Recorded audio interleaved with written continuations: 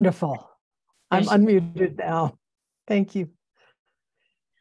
So I'm very grateful to be here this morning on a beautiful day in Santa Fe, New Mexico. No winter, however, and that is something we have marked for 30 years as the winter weather has transformed during Rohatsu session as we've passed through the years, and used to be snow and ice, and now it's sunshine. We love sunshine, but not now. So I'd like to invite us to take a few moments to just bring our attention to the body. And wherever you are, let your body relax. Let it be at ease. And invite your breath deep into your body.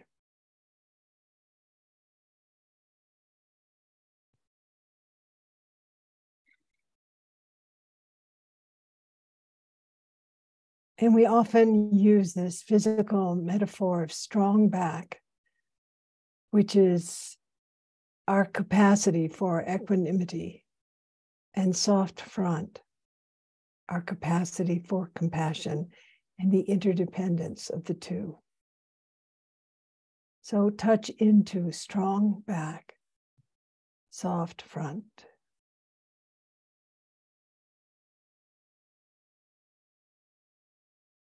And remember really why you're here.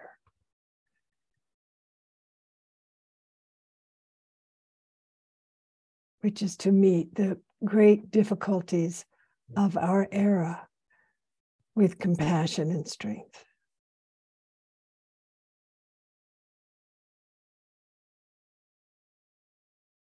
Well, thank you.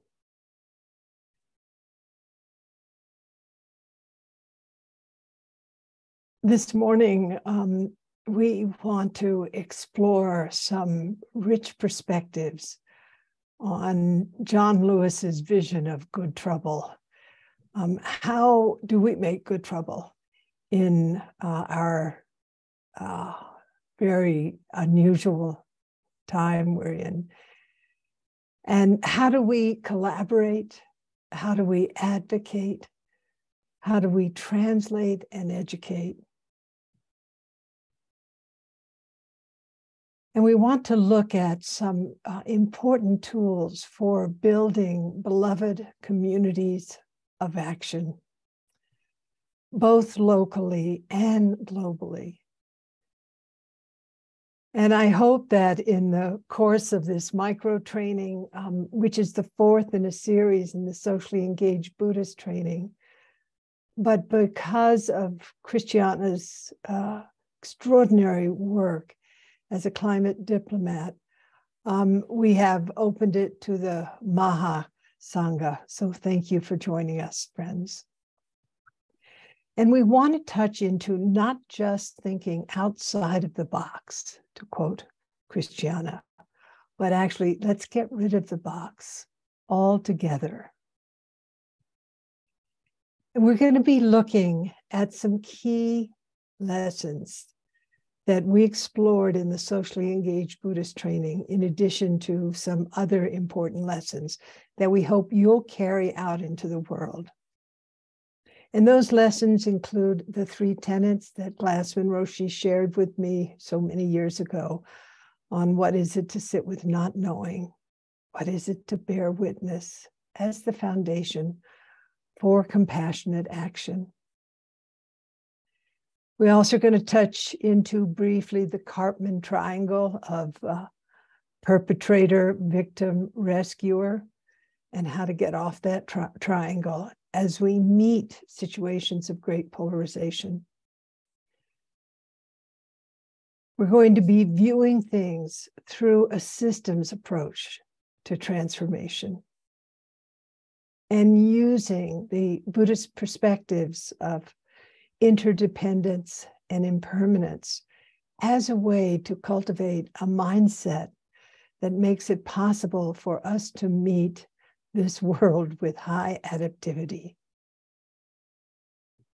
We also want to touch into the role of practice in social action.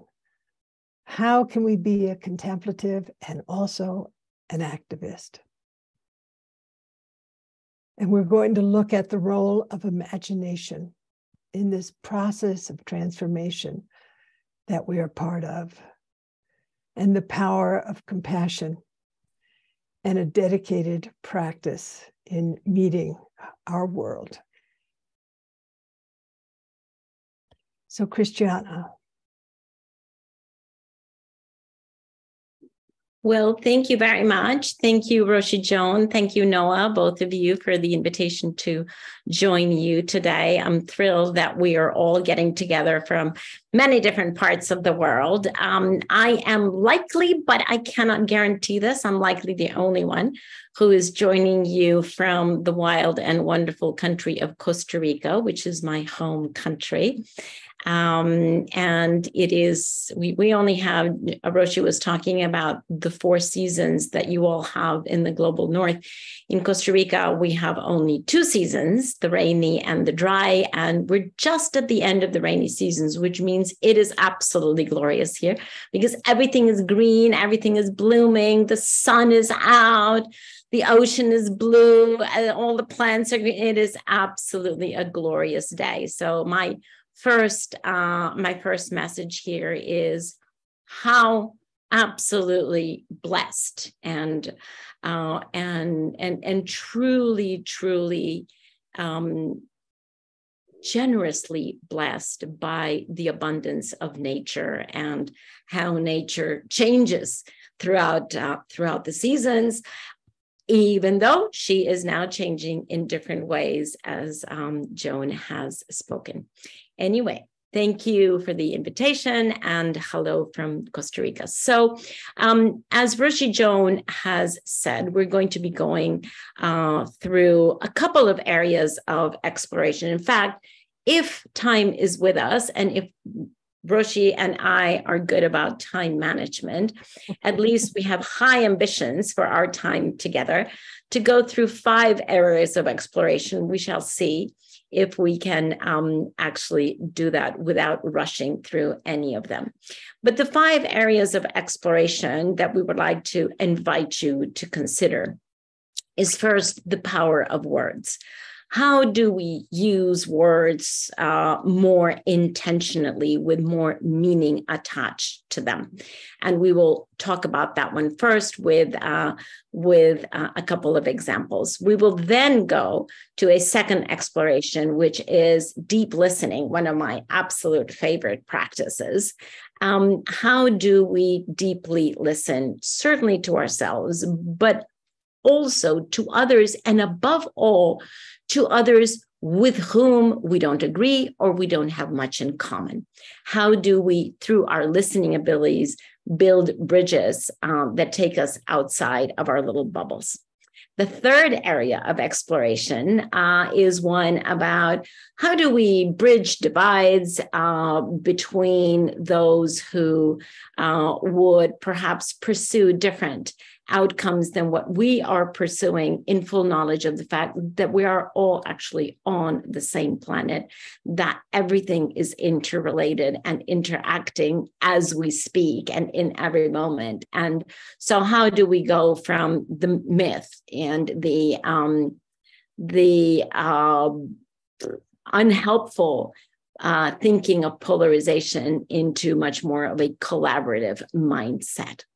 The fourth is going to be about goal orientation or goal attachment. If we have a particular outcome or a particular goal that we're working toward, we know that we do not have control. And so what happens if the appointed time comes or the appointed goal and we have not reached exactly what we were intending? What happens with that moral remainder and how do we deal with that? And finally, just to close that circle, we wanted to explore further compassion, especially when the odds are all against ourselves and all against our compassion. So those are 5 areas of exploration. And what we're going to do is that Roshi Joan or I will be sharing one example in each of these 5 areas of exploration, one example that we have lived through, and exploring that in a little bit of depth, and then inviting you to see if you can also touch some experiences that you have had or are having that relate to the particular exploration that we're in, and see if we can share that with everyone else. We will be having, between the 3rd and the 4th exploration, we'll be having a little break, just so that you know that that we have a little biological break there. Stretch our feet, stretch our legs, and then we will be coming together again. All being as planned, we will be finishing punctually to be respectful of the time that you have generously reserved on a beautiful Sunday for you. Roshi? Yeah, so let's just take a breath. And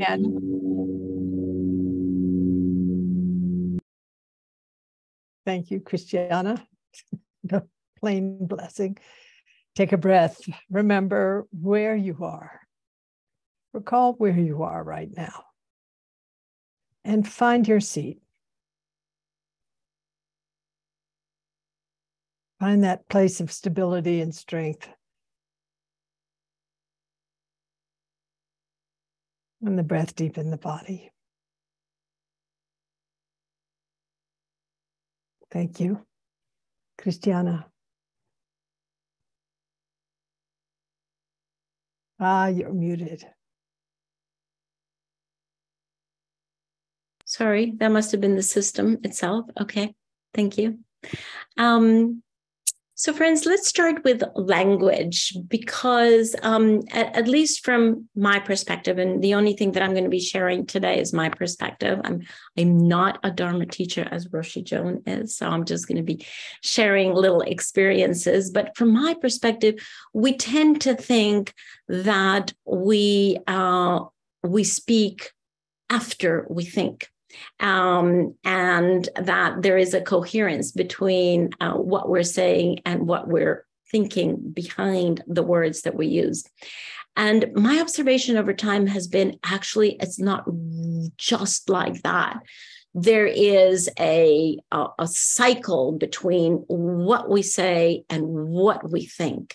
And very often we have fallen into a habit of using words or metaphors or phrases that convey certain thoughts or actions that we actually may not condone at all, but we're still using those phrases and those metaphors.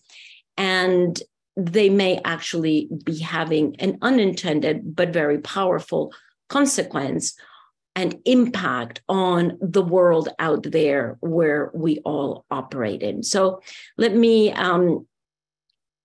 just give you an example of why we think that it's important in our social action to be aware of speech. For me, speech is social action in and of itself because of its many impacts.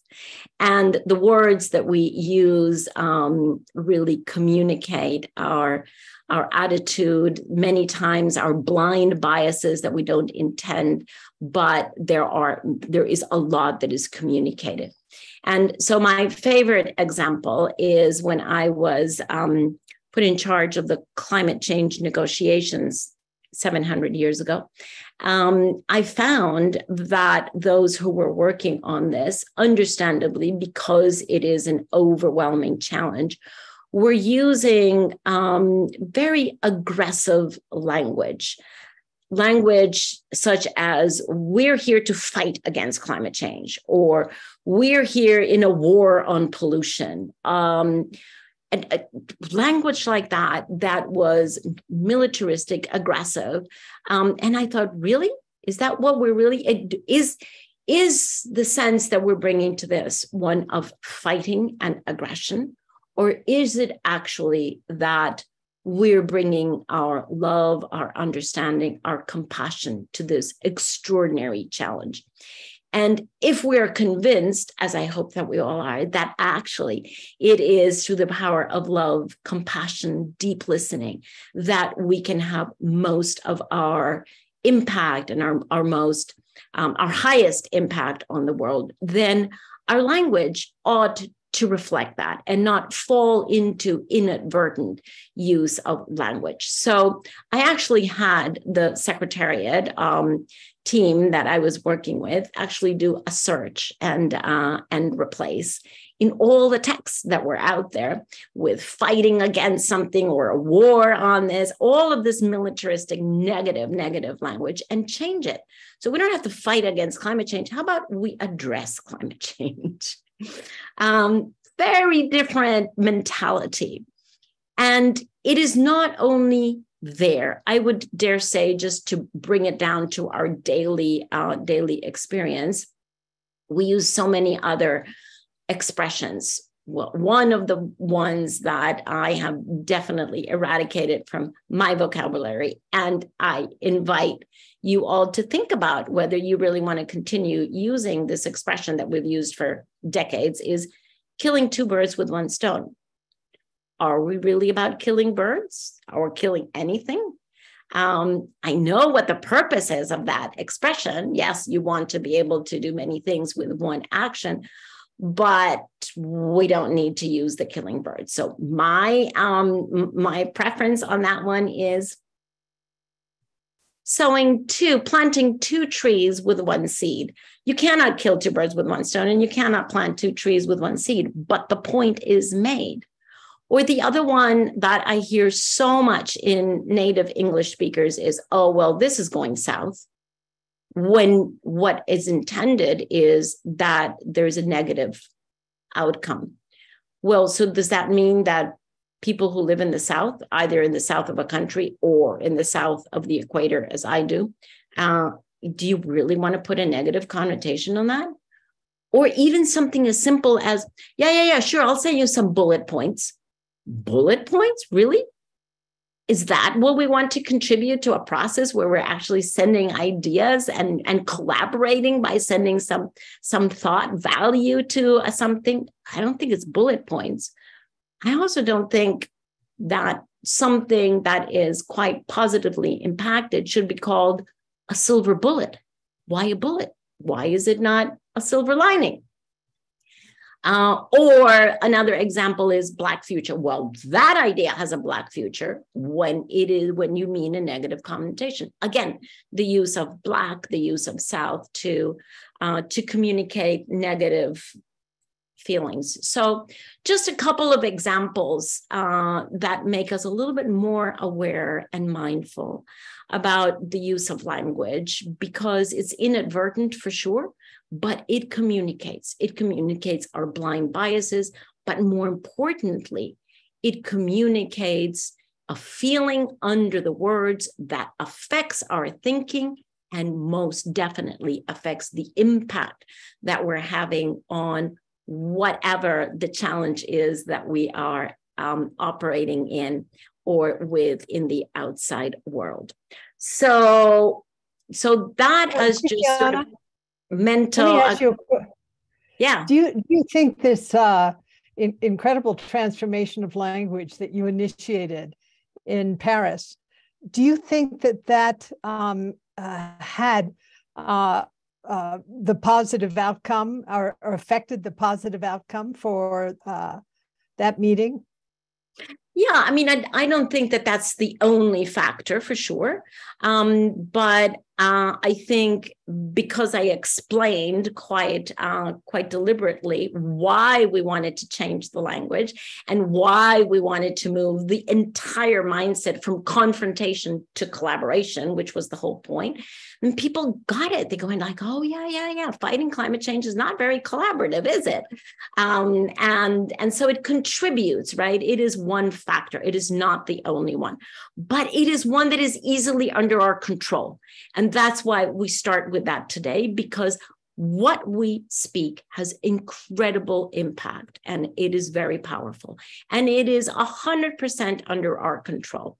So, so just one easy way to begin to transform ourselves into more mindful actors out there in social engagement, and one that invites others also to begin to be more mindful about the way that we express ourselves in front of challenges. You know, and I also want to mention the medical situation, because during the pandemic, which in a way we're still in, we talked about the front lines, and the front lines of climate change, and the front lines in delivering healthcare. And the mindset, Dogen said, you know, words can change the destiny of a nation. Words can change the destiny of a nation. And at the level you're talking, Christiana, it is at the pre-conscious level. We aren't conscious of how these expressions, these terms, are actually affecting our views. So we want to take a moment to ask you, you know, to briefly, very briefly, describe a situation where language or metaphors were used that were fundamentally toxic, or the framing of a situation that you were confronted with tended towards futility, like, for example, how our climate issues are characterized. And then, you know, apropos of that, how might you transform the language or use metaphors that are generative, not divisive, and that don't breed futility? So we just going to essence, we invite you to raise your hand with the icon, if you will, or put into the chat, but we want to have some of you, yeah, Marina, perfect. Hey, Marina, it's great to see you. And you're in our government. You're an AID. So, yes, thank you. Thank you for this opportunity. And I am also a big fan of Outrage and Optimism. Thank you. I listen to it every episode. And hope is a verb, where we roll up our shirt sleeves. So one example that I am working with right now at USAID, which is the U.S. Agency for International Development, been working there over the years, and working in this movement to end or counter human trafficking, and to promote decent work. But one of the long-standing struggles that I have, and I do the same thing in talking points and speeches, is I do a word search, because the war metaphors also really trouble me in terms of we need to combat human trafficking. And I always, what I like to do is change that word choice to counter. And so now at USAID, we don't have a combating human trafficking policy, code of conduct, and programming. We have countering human trafficking policies, a code of conduct, and related programming. So that's just my input. I'm really pleased to be here today. Thank you so much. Great to see you, Marina. Thank you so much. A beautiful example. Stacy. Yes. Good morning from Northern Wisconsin. Thank you so much for this session. I wanted to share that I use the term with a group of people who identified as non-binary in terms of gender expression or gender fluid, or you know, they were transgender individuals, and I use the term that I saw the movement that they were building was on the frontier of liberation, and that they were pioneers in the movement towards a fuller liberation. And as you can probably guess, the terms frontier and pioneers are its own kind of mythology, and were very offensive to this group in particular, knowing that that was also a term that displaced indigenous peoples that contributed to the genocide of whole cultures and religions and languages. And so they lovingly reminded me of that kind of language and how that is often used to talk about sort of the leading edge of something done in love, in care, but is actually the words themselves connotate a kind of a real negativity. So wanted to share that with you all. If you're thinking of using language like, oh, that's the pioneer, of renewable energy, to just be aware of that great teaching that they shared with me. That's beautiful. Thank you. And it's wonderful that they trusted you enough to help you correct course. Wonderful. Jerome. Oh, thank you for unmuting me. Well, Roshi, in the summer of 1997, you and I were talking under a tree at University of Santa Barbara with Thich Nhat Hanh's retreat about fighting cancer. And I have reframed that as healing cancer with your mind. Beautiful. And I'm still surviving. So it's no longer a fight. It's just a live with kind of thing. So I really appreciate you, appreciate this. Thank you very much. It's good to see you again. And, Frank has just put in, Frank Ostaseski, nurses as, quote, healthcare heroes. Again, that's the same ethos of war and so forth. Really, really appreciate it. There are quite a few. I've seen them flash by quickly, but anyway, I'm happy to see you thriving. Thank you. Charmaine. Hello, good evening, everybody here from Europe in Amsterdam. Thank you very much, Roshi and Christiana. Christiana, when you speak about language, that is something I don't have the answer yet, but I'm still contemplating and searching for the word for myself. But when my question is here really, when we speak of climate change, this word that goes around climate change in Europe, it's great that you had that conversation in Paris, but we still hear so much. It says we must beat and we must fight climate change. That to me, just in my body, that already brings an extreme rub, because for me, when I hear climate change, I'm asking myself, or I look at it and I say, well, climate is a natural evolution. Why don't we change the word climate change? Because the minute we say climate change, we are finding more and more people, it has an adverse effect, then rather than we trying to get together to create a more cleaner environment. And when I look at it out of a political point of view, I'm seeing there's a power struggle in the kind of energy resources that we want to pick and choose in this world. And we seemingly left and right, doesn't matter which political foot or wing you have, we're not finding let's say, the collaboration coming together, because we're so busy saying climate change. But on the one hand, the sun and the moon and the wind and the air and the snow, and that's kind of like the way I feel it, is a natural evolution. The other aspect is of the housekeeping. How do we housekeep our planet? And this is where it comes into, okay, which resource are we going to choose?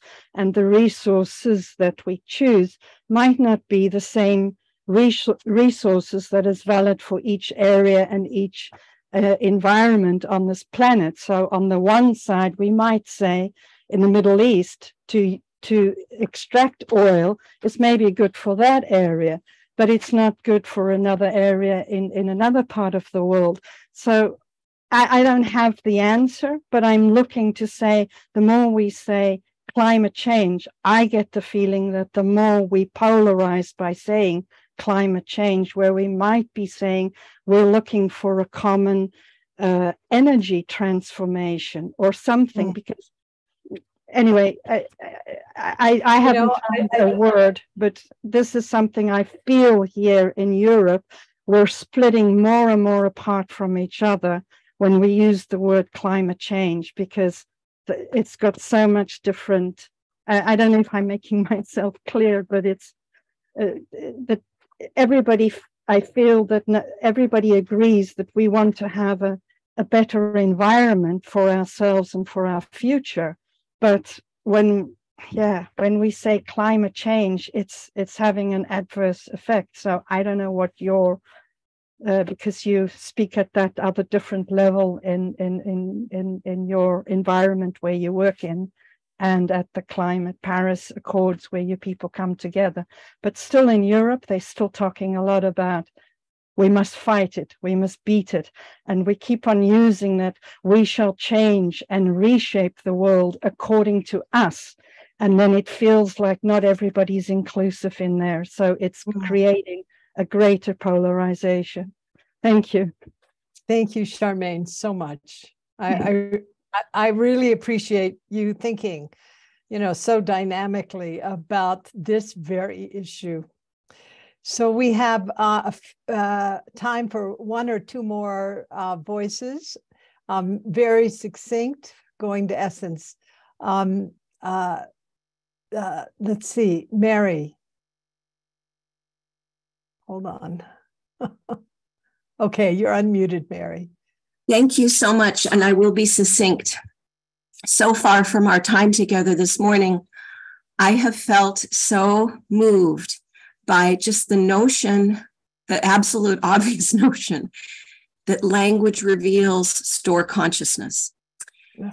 And one of the phrases, and I'm so glad to share this with everyone, one of the phrases that really gets me, I don't know if you can see, I'm sitting here with my faithful friend, Juno, is dog eat dog, to describe human behavior or the way things work.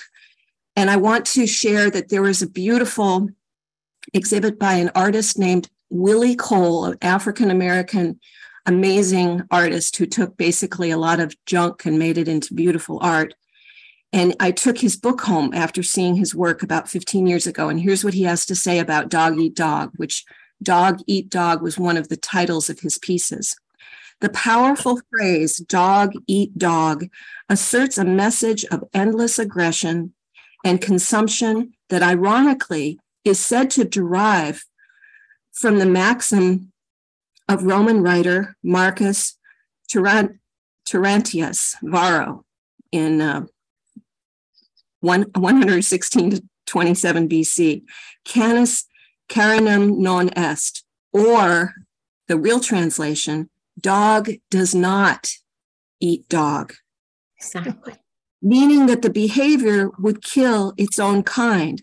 By the 16th century, when related to human behavior, the phrase had become dog eat dog, as human competition and ruthlessness prevailed, and the proverb, now referring to an unbridled human aggression and brutality, moved during the Industrial Revolution into common parlance. So I just want to again say how powerful a message this is, to say our language shapes our minds. Thank you. Thank you so much, Mary. Christiana, there are more hands, but I think we need to move on with our next example. And please, Stuart and Didi and others, hang in there. Okay, Christiana. But thank you so much for all of the comments that I've been reading here as it goes, scrolls up very quickly. So many of you contributing more and more examples. And I would very much like to thank the person who corrected me on blind biases. Thank you very much for catching me exactly where I don't want to be. So thank you very much. That is not an expression that I shall continue using. Thank you for that. That's the power of constant learning, right? And learning from each other. So thank you very much for that. And one more point that I think is really critical, and exactly the feedback that you got, how important it is to work in a group or in a community where transparent communication is valued. Yeah. And where one does not, quotes, personalized, feel down when one receives feedback, like you just received it so graciously. But that someone was giving attention. I try not to use the term paying attention. It sounds like an economy of attention, whereas it's a giving of attention, where one is giving attention to you and you're grateful to receive that attention and to receive their perspective.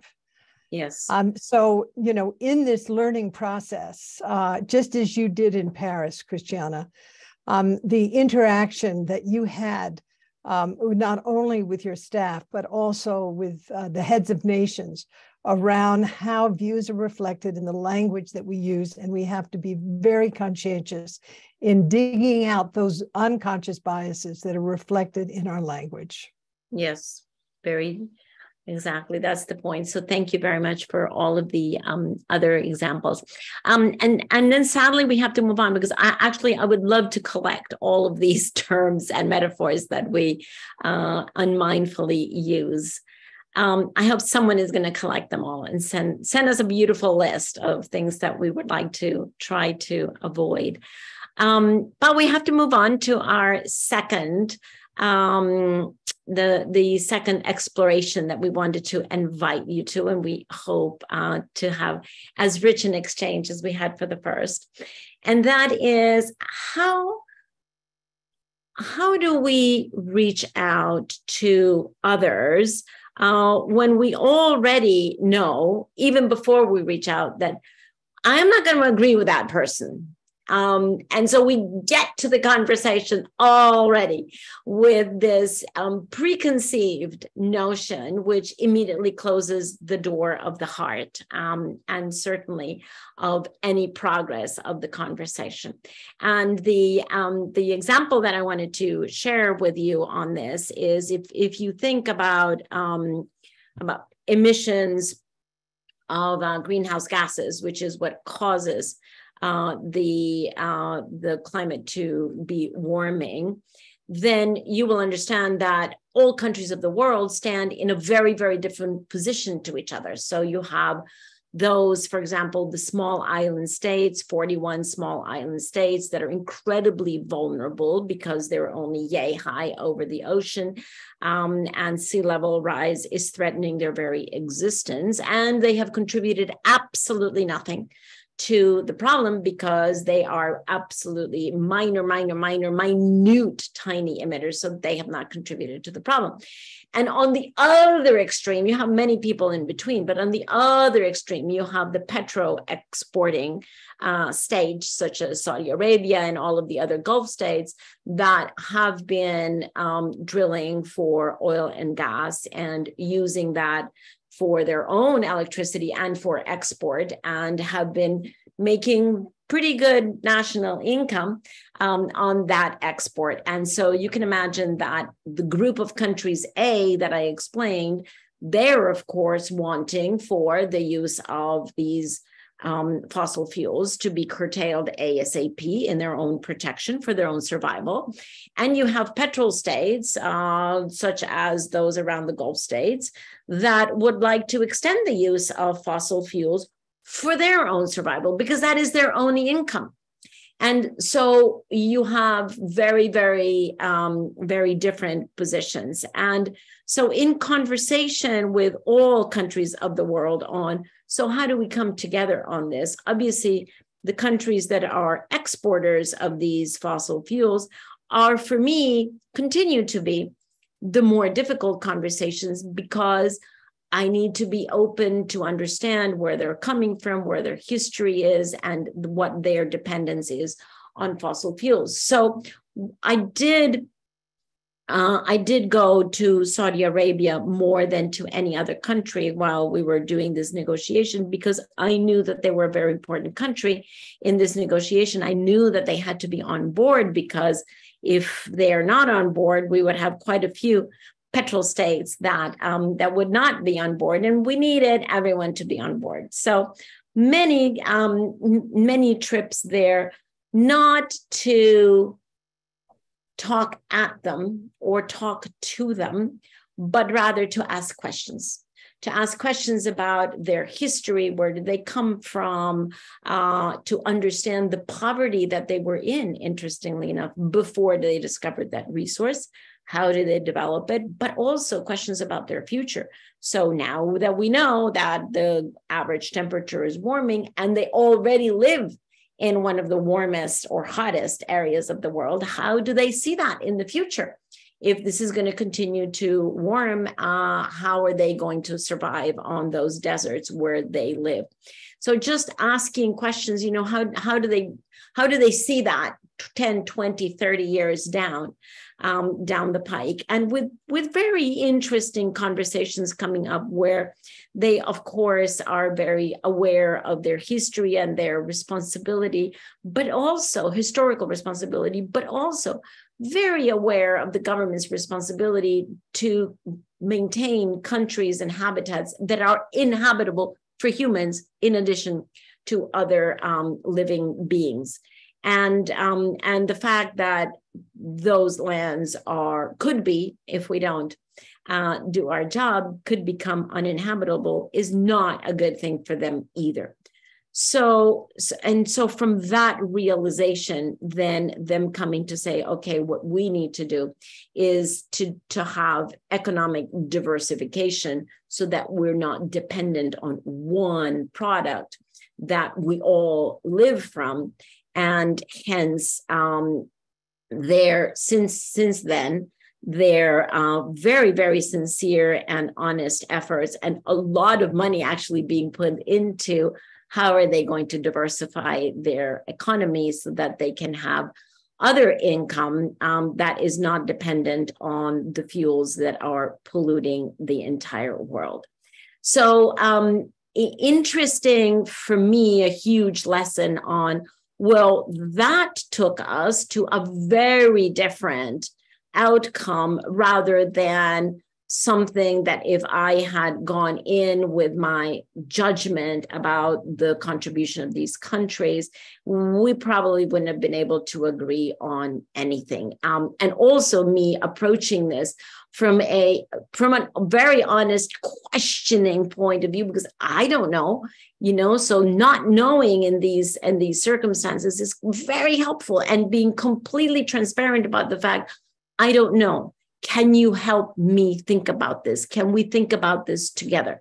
Being very, very honest about that, and then inviting out of an expansion of thought, not just, though there's one way or there's another way, but really expanding the possibilities here. What else can be done that takes us away from binary thinking and binary acting, but rather begins to explore a middle way that they come up with, not I. So very interesting lesson for me, lesson learned, that approaching something like that from deep listening and from questioning, from not knowing, from being witness to what they are, what they're coming up with, can actually take us much farther than a confrontational or a judgmental conversation. That would have been way too easy to engage in, but not very helpful or fruitful. So an interesting example of that. And I'm sure Roshi wants to put that into bigger context. Well, maybe not bigger, but I want to hark back to Glassman Roshi's teachings on the three tenets. It's really the foundation of socially engaged Buddhism. And even if you're not a Buddhist, the tenets are a way for us to approach situations with a quality of curiosity. And since my friend Frank Ostaseski is on with us today, Frank and I both emphasize the importance of curiosity, of beginner's mind, of not knowing, of being able to be surprised, of also being aware of the view that you might have of what the right outcome should be, and how that is stultifying or that strangles possibilities. And this kind of openness, is very challenging, particularly for Western educated individuals who prize knowledge, prize facts, and who often are not comfortable taking the position that you took, Christiana, one that is characterized by actually a lot of humility, and particularly where the gender situation is kind of as it is in the cultures that you were working in around these issues. So this first tenet of not knowing is really essential. And then the second tenet of bearing witness, and this is not being a bystander. This is our capacity to actually be in an empathic or resonant or connected relationship with the truth of whatever you are witnessing. The dying cancer patient, a planet under siege. Excuse me, there I went into the war metaphor. It's so easy to do. It's so easy to do.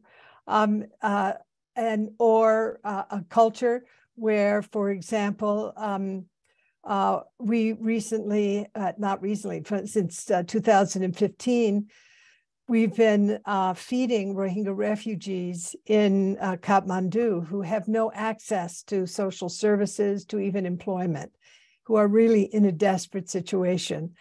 And yet someone who looked at the videos, seeing these Rohingya women in black burqas, were just horrified.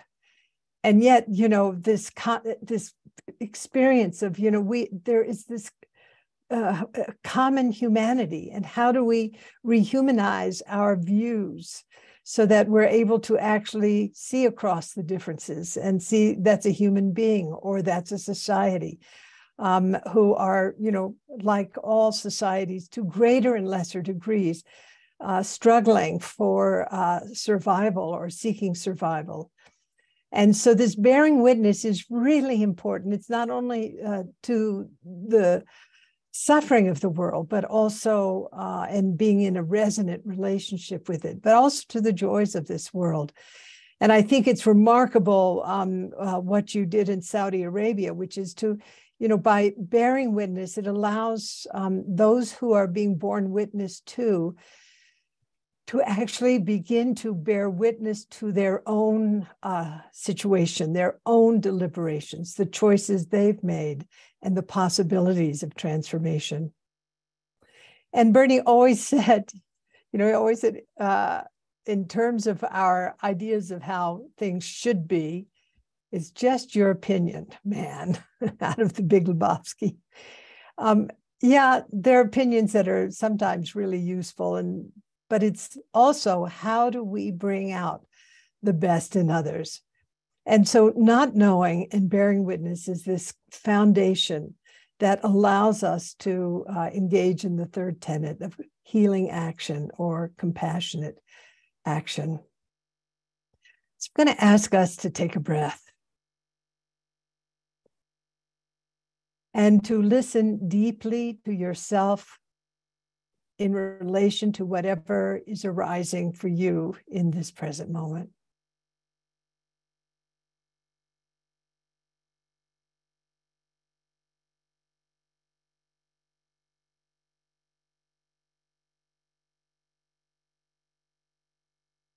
I'm going to ask you to bring to mind a situation in your life where there is confrontation or where there is dissonance right now,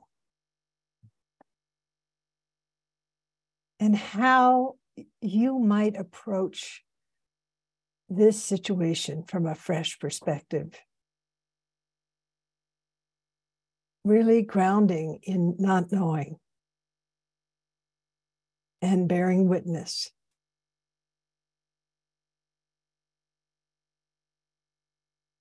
See if you can bring these two pieces forward as you bring to mind a situation where there's confrontation or where differences are not aligning. And notice what your experience is in your body.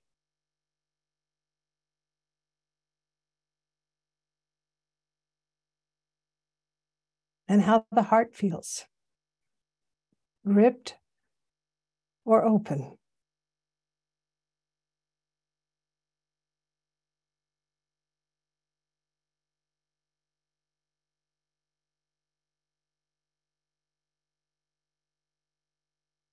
And on the in-breath, can you allow yourself to connect to the reality of the other person or this situation that is dissonant for you?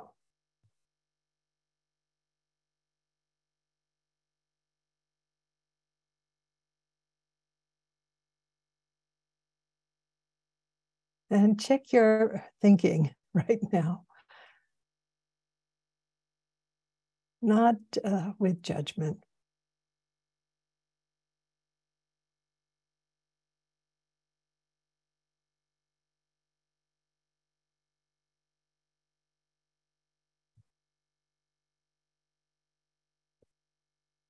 And imagine what might be the impact, if any,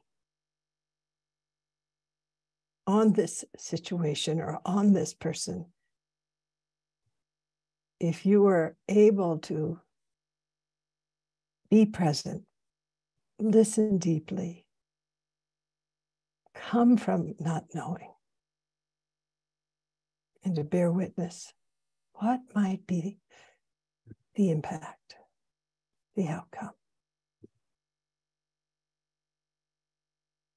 if any.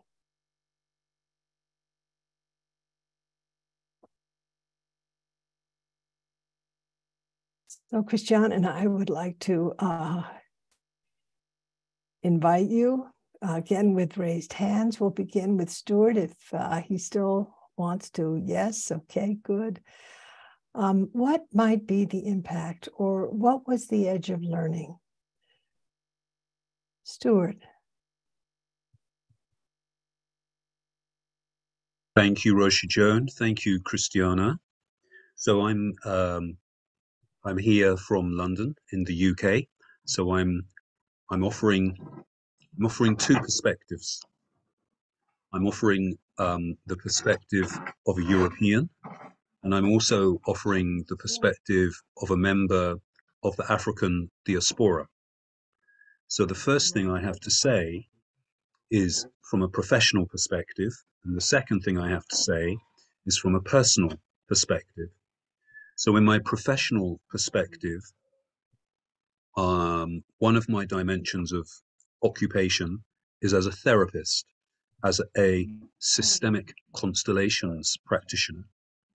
So I'm very explicit with the client groups that I work with that personally I'm a Zen Buddhist practitioner, but that it's not necessary for the clients to be of the same faith or of any faith, but I just want to be very transparent with them about how I understand our experience in the world.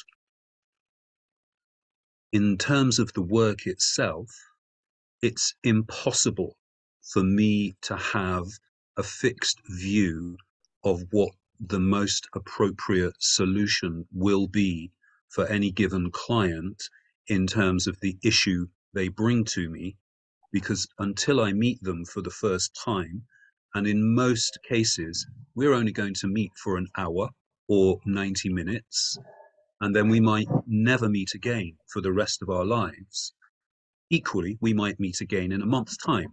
But in the first instant, I'm assuming this will be our only encounter together. So in the time that we have, my first role is to convey to them without any ambiguity that they are held in a space of acceptance where there's no blame and there's no shame in whatever narrative they share with me and with the witnessing circle that enables us to be resourced to undertake the work we're going to do together. And the second thing I make explicit to them is that I am in service to their need. So, of course, there's a great deal more I could say about the work, but I want to just try to be very concise and very simple. So the second piece, in terms of my identity in the world as a member of the African diaspora, is that every day I leave my front door, my life is at risk. Yeah. My life imperiled by a semi-militarized police force. Now, I'm fortunate in that in the UK, the extent of that risk and the extent of that militarization is not as great as it is in the USA. But tragically, it's still a common occurrence that Black folk here are regularly murdered by the state through the mechanism of the police.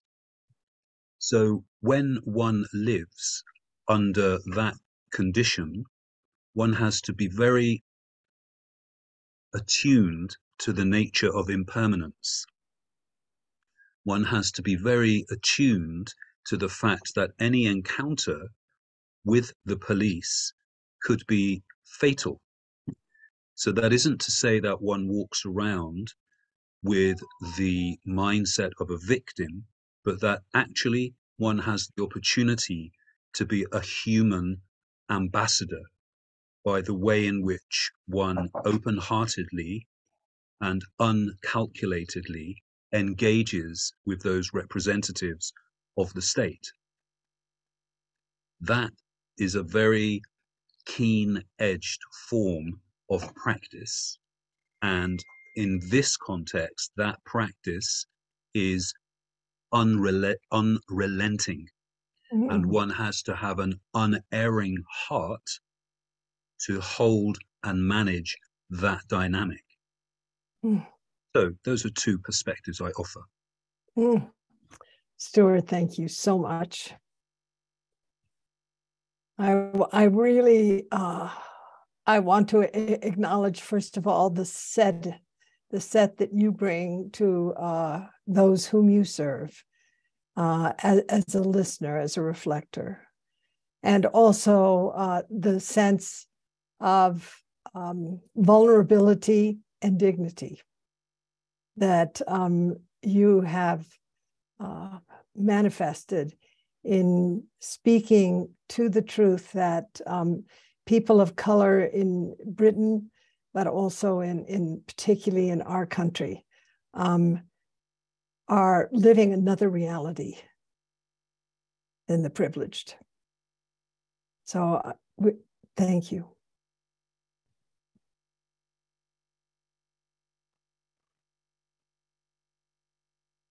I'd like us to take a breath and take in Stuart's words. I see my student Monica Song, also a person of color, deep bows to Stuart.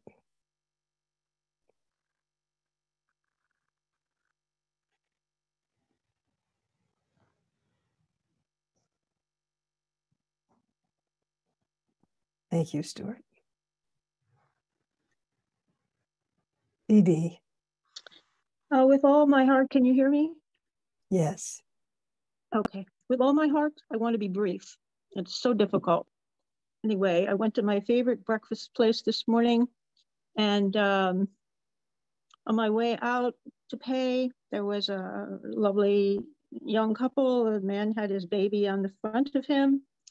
I just happened to say, I'm not a baby person, I would say. I don't know. I mean, I had 2 kids, but I'm not really a baby person. I'm not drawn to babies. But I said hello to this little baby, almost like, oh, I kind of have to, right? And oh my God, one look at that baby. Oh my God.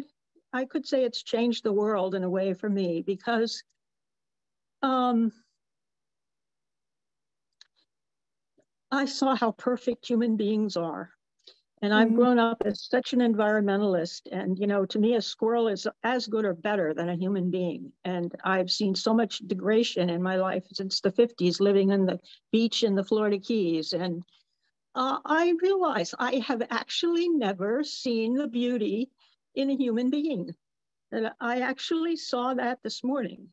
And, you know, I'm very new to Bernie. And so I try to take him in as much as I can. And I must say, it's like a little goes a long way. And he said something about, somebody was asking him about, oh, it's so overwhelming. You know, what can we do? And he sort of said, like, if the baby's crying, just pick it up. And my son is 37 and an addict and has died many times and is in a facility now. And, you know, I want to help him with all my heart and all my might. So when Bernie said that, I thought, okay, that's the go ahead. I'm just going to help my son. I'm going to forget about helping the squirrels, you know, just help my son. So I don't know, it was just very profound to me to see, you know, you can hear these concepts, truth, love, and beauty. Goethe really nailed it, but wow, that's all. I mean, he put his little fingers, I think it was a little boy, you know, I put out my hand, he put his little fingers right on the top of my fingers. And, you know, I've been against concepts for a long time. I mean, fuck concepts, right? They get you in a whole lot of problem and a whole lot of shit. But this was, I think, the most moving experience I've had. I mean, it's just sinking in now. I mean, because you could say it's such a prejudice I've had until I was probably about that age of just how horrible human beings are. Thank you, I love nature. I've always loved nature. I've always felt I was a tree and a this and a that and a this and a that. But this particular, whatever we are, it's pretty great. It's actually pretty great. I'm optimistic. I love Joanna Macy, of course, with all my heart. But I kind of wondered, okay, she's a Buddhist, she's come around. That's another thing, the equanimity part. That okay, this like life, human life here. It was a really interesting experiment, but you know, it's obviously not working, and it may end. So I thought I'm okay with that. It's equanimity, but now I have new hope. Thank you, Dee, so much. You know, in Zen, we call this the taste that turns us around. And that it happened at the checkout counter with this little baby. And suddenly you recognized, you know, what His Holiness the Dalai Lama keeps saying, you know, our common humanity. And how beautiful you made that connection, now turning towards your son. So thank you so much. I'm going to, I just want to check in with Christiana, my beloved sister. Christiana, are you there?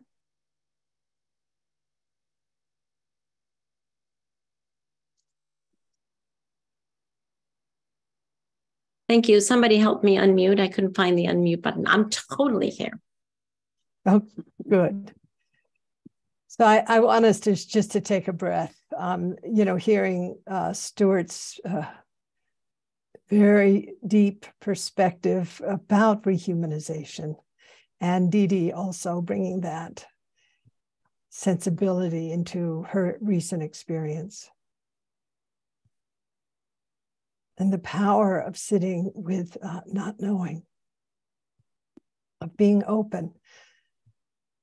The person you were before you met that baby is not exactly the same person that met that baby.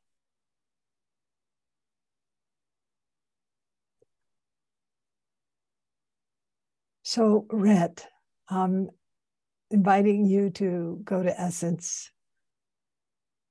You're unmuted, Rhett. Thank you. Are you able to hear me? Yes. Yeah. My name is Rhett. I'm a physician. I do a couple of things, but one of them is I'm a hospitalist, so I work in the hospital with sick adults. And classically, at the bedside, information flow has been kind of unidirectional, but I don't think that's I personally don't think that's very healthy for anyone, for the patient, for the person in the bed, or me, or the rest of the team. And so I try and immediately get to the question, what do you think is going on? And what do you want? And what does a good outcome look like for you in this situation? Because often the answer to that's pretty surprising to me and can help us together tailor that. And a lot of the work I do can be peri-hospice in the sense that sometimes what we're evaluating is this a time that you want to change direction in how you're looking at your healthcare? Or do you even want to have that conversation? Is that a conversation that we should think about later? And trying to explore what that person's wants, needs, fears, what their loves are, who they need to be around, who they need to consult with. That's an incredibly important part of the medicine, so much more so than the technology or the pharmaceuticals. And I feel like that's relevant to our larger discussion about climate, because to understand each other, especially, say, petroleum exporting countries, we have to understand what they fear and what they want and what a good outcome looks like to them so that we can work together. Thank you so much, Rhett. And I notice your roots in this land, you Shoshone, Diné, and how you brought this sense of respect, of listening, inquiry forward in how you were sharing what you do as a physician. Thank you.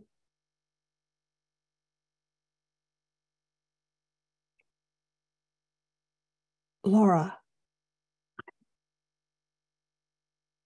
Thank you, Roshi. My name's Laura.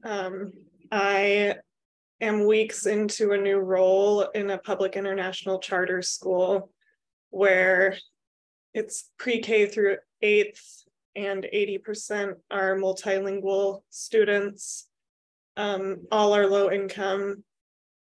Most are refugees or first generation from Karen and Karenni states in Myanmar. And my role is to work with a 7-year-old little boy who no one really knows what's going on because he is so young and there's a language barrier. And, you know, I was told he didn't speak. I was told he was very aggressive. And the goals were just to build trust, which I've been doing. I'm trained in social emotional learning. And other than that, I have no qualifications for this role. But this last week was particularly challenging. He has immense sensory overload that can occur. And being in a classroom with 20 other 6 and 7-year-olds can be too much, and he can't always vocalize that it's happening. So I'm trying to learn what will cause an upset. And this week we had 2 upsets where chairs were thrown, and it was, you know, grabbing his body, holding him so close, carrying him around like, you know, a toddler for most of the rest of the day. And I've been struck by the teachings in this program and just continually meeting. The school is amazing. We do not discipline. It is met with what will calm his body down. It is met with, you know, real appropriate recognizing that he does not have control over this at this time. And he is reacting in the only way he knows how. And what are you learning? Well, I was sitting with him Friday and we were able to have a conversation, but of asking the questions. Like, we've learned so much in this. And as Christiana was just saying, of the reframing of the language and just sitting with how I can ask these questions more appropriately as I'm sitting in this group today. So then he can learn to vocalize, and also learning with him ways that he can give direction to avoid these upsets. And I just want to thank you all today, both in the chat and in the sharings, of how we're all leading compassion first. Yeah. Yeah. Thank you, Laura, so much. You know, we just finished Rohatsu session here at Upaya, and Kaz Tanahashi made a very important point. Sometimes the scale of our endeavors is enormous, like the work that Christiana was engaged in. And sometimes it's very intimate. And it's not to put greater value on the scale, on the size of what we do. Reaching across the differences to make an authentic connection is so important at this time. And we learn, just as Didi and the baby, you and your young Rohingya man, young man, it's where in these deep, personal, authentic connections, where a certain kind of realization that is essential unfolds. So I just thank you so much for what you're doing. Toby, nice to see you. Welcome. Hi. Good to see you, Joan, and thank you. I really enjoyed that exercise that you just brought us on, and it made me think of my situation at work. I'm a nurse, and for almost 3 decades, I've been a NICU nurse. So I work a lot with premature babies and other babies that need some kind of support. And just this past week, I had 2 experiences that I was interested in sharing. One is as far as listening and deep listening, my patients don't verbally speak back, but they do communicate if I am willing to tune into them and listen. So I had one patient who had been with us for about a few weeks who had a lot of difficulty eating, and his heart rate would drop with feeding, and he would show other signs of stress.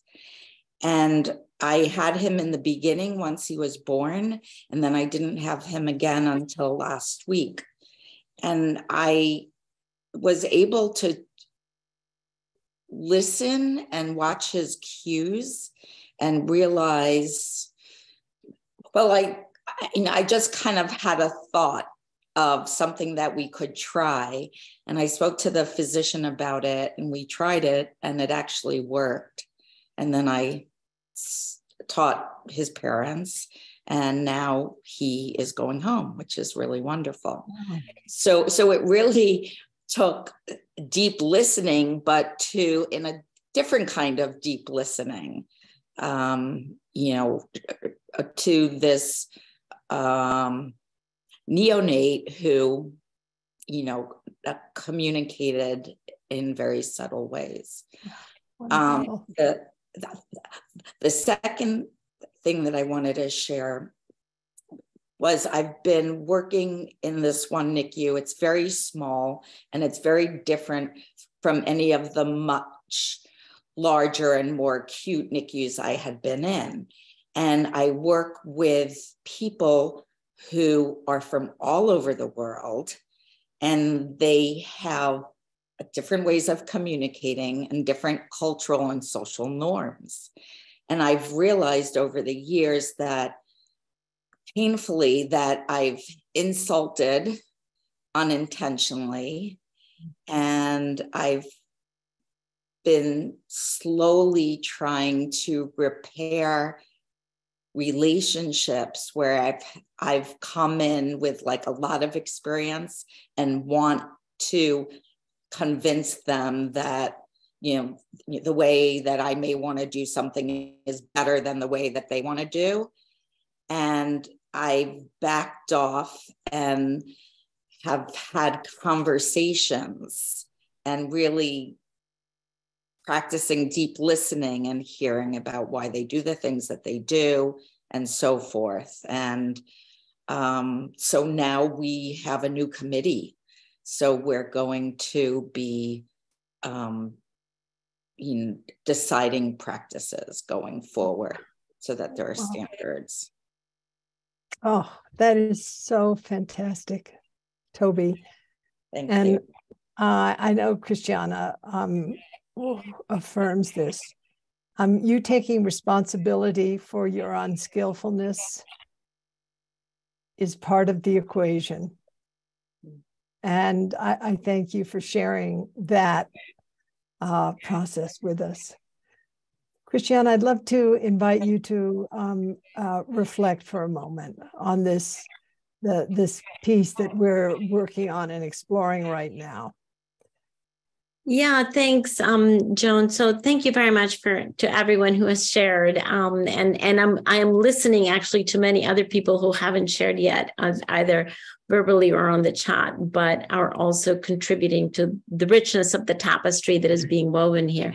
And I was just feeling that it's interesting how there are so many different levels of this thing that we call hearing or listening.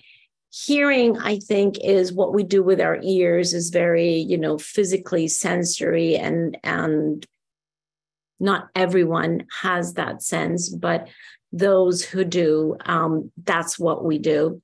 Then there is a listening that I think is very brain or mind focused. I'm listening to an argument, I'm listening to something that is being presented. And then there is deep listening, which is not done with the ears. It is not done with our mind. It's done with the heart. And the examples that were just shared are really about deep listening, which includes listening to the needs of neonatal children who can't speak yet, or those who are in the process of transitioning out of this earthly life, or any of the other examples, because it is when we listen with our heart open, right? So that is what deep listening is about opening our heart and really being very, very receptive to what is coming from the other side, as opposed to what's coming up from our side. And it's just, it is such a rich and fertile communication, if you will, with other people, because we totally get out of our shoes and are very open to seeing what's occupying the shoes of others, whether they be humans or in fact even non-humans. We haven't even talked about deep listening to nature, which is also part there. So very beautiful examples. Thank you very much to everyone. Thank you, Christina. So, Christine, I want to invite us now to move into the next topic, which is the power of respect, the essentiality of non-polarization, and the work of bridging the divides.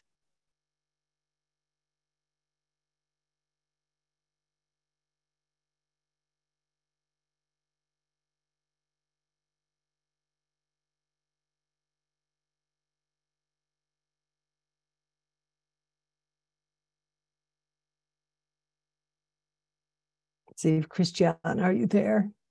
Yes, I'm here. Okay, good. Shall we start?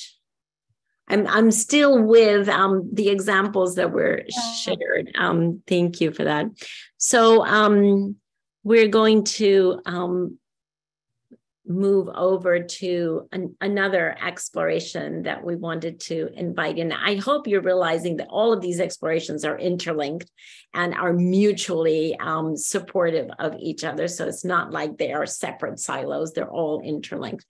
But the one that we would like to invite you to focus on now is a real biggie for me, and I think for most of us, which is this tendency that we have to fall into victim-perpetrator mentality, consciously or unconsciously, perhaps, mostly unconsciously or even consciously, but it is such an overwhelming dynamic that if we allow ourselves to fall into it, then we're just playing the role. And we're really good at playing the role. We're especially good at playing the role of victim. I think that's where we are very, very good at.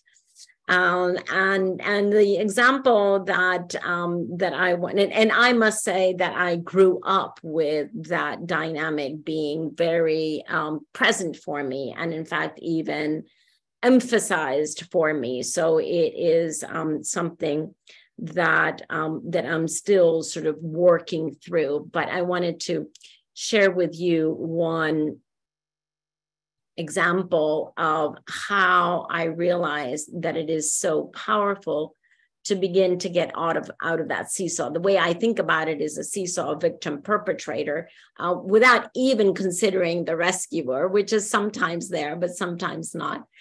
And that is, as we were working toward this global agreement, I was having a very difficult personal time in my marriage, and I had convinced myself that I was a victim of a very, very painful situation. And I was very much in the mental box of being a victim of someone that I then, of course, labeled as the perpetrator, i.e. my former husband, because that's the first thing to remember. The moment that we put ourselves into the victim role, we are automatically accusing someone else of being a perpetrator. And so I was dealing with all of that in my personal life.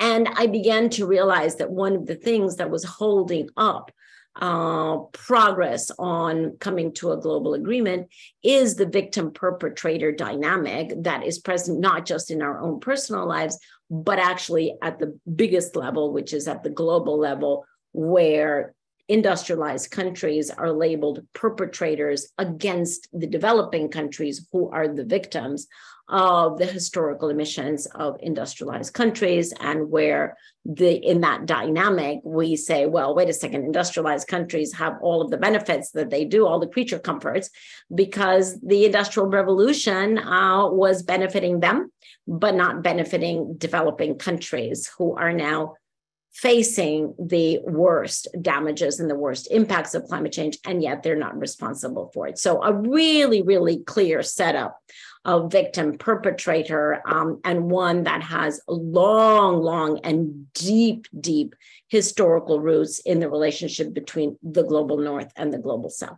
And so, not surprisingly, this was there, it was present, very, very difficult conversations, and it needed to be addressed in order to come to a common path of decarbonizing the global economy. And I remember the morning that I woke up and I went, oh my Buddha. Yes, there is a very, very clear relationship here between my putting myself personally into a victim role and judging others or other as perpetrator, and what I see is going on here at the global level.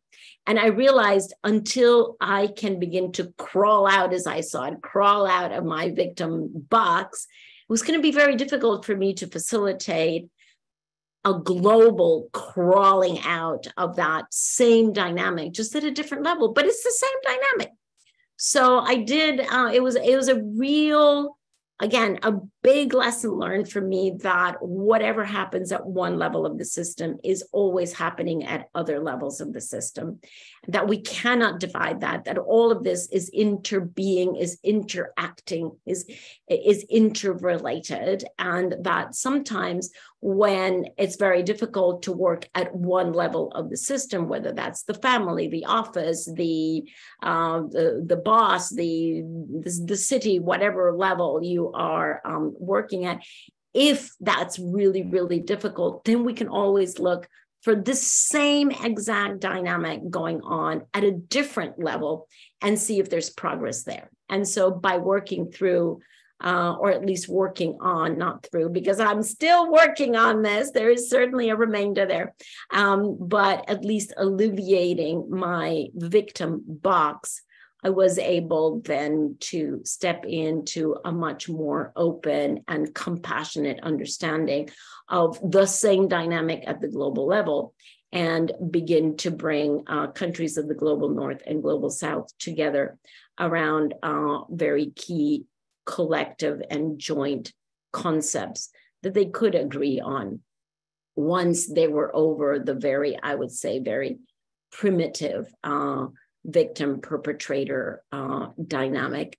And as we know from the Dharma triangle, sometimes there is a rescuer and sometimes there is not. And so how do we begin to get off this seesaw that we have a victim perpetrator in order to be able to facilitate our own growth, nurture our own growth, but also help others to get off of that seesaw that so many of us are in. And I call it a seesaw because maybe we start as a victim, but very soon, as soon as we accuse the perpetrator of something, that person turns into then the victim, and then that person or that whatever the entity, if it's an institutional entity, then becomes the victor, and we become accused of being the perpetrator. And there we go, right? And that is never ending. And think about it. I mean, in the history, for example, the history of Israel is such a good historical example of this, or the history of the African American population in the United States, such a good example of this. And you can go on and on and on and on. So to realize that it's both at a personal level, but also at a systemic level, and that our responsibility here is definitely to start with our personal and thereby enable ourselves to help to step out of that at the systemic level.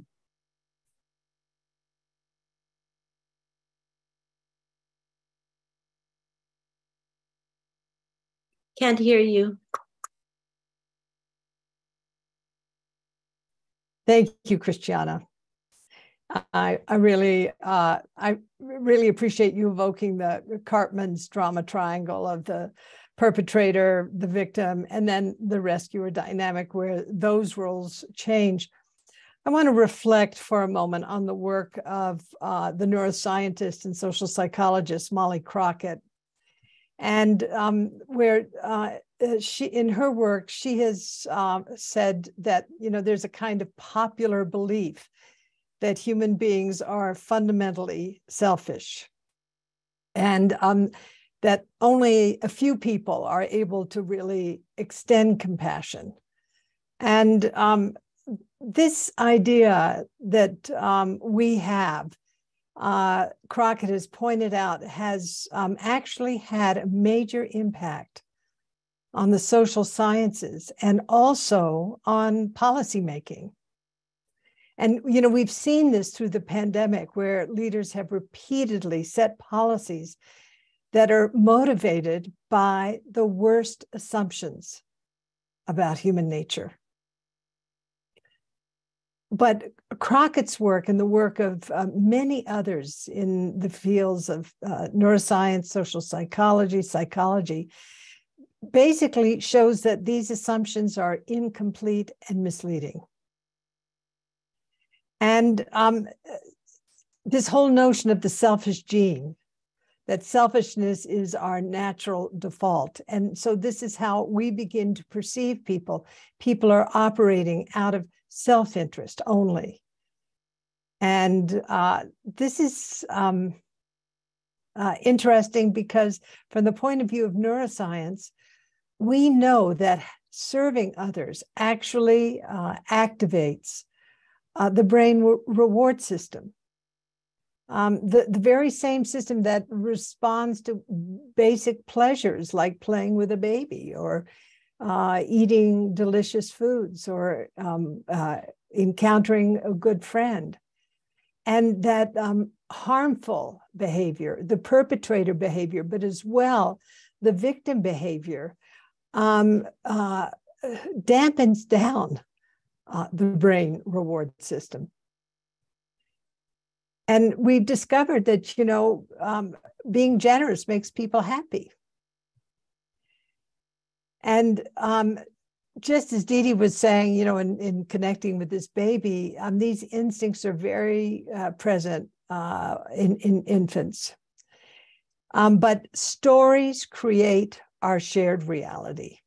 And the stories, Molly has pointed out, Dr. Crockett has pointed out, that we tell ourselves about who we are and who others are in a certain way are self-fulfilling prophecies. And it's been great getting together with Christiana and also my beloved friend Rebecca Solnit in looking at optimism and hope. And what Christiana and Molly, Rebecca and I all agree is that we're in a kind of story crisis. And that cynical stories about human nature actually limit our potential as individuals and as communities to meet the challenges that we're facing today.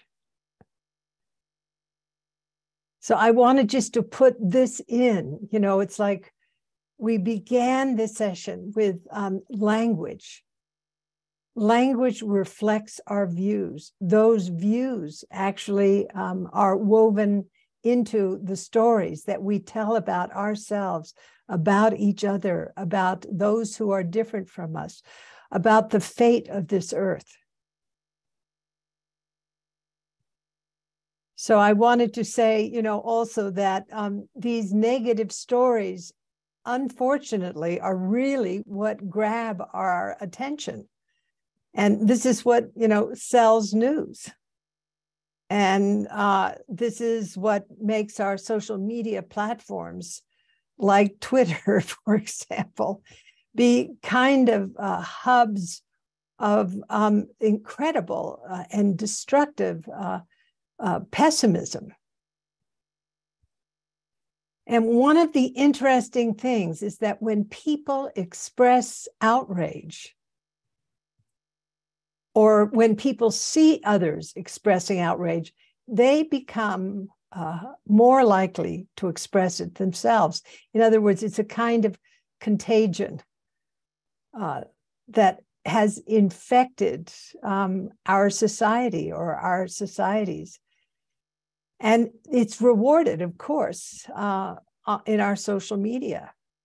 And more outrage creates more outrage. And we know this does not reflect reality. People tend to overperceive outrage.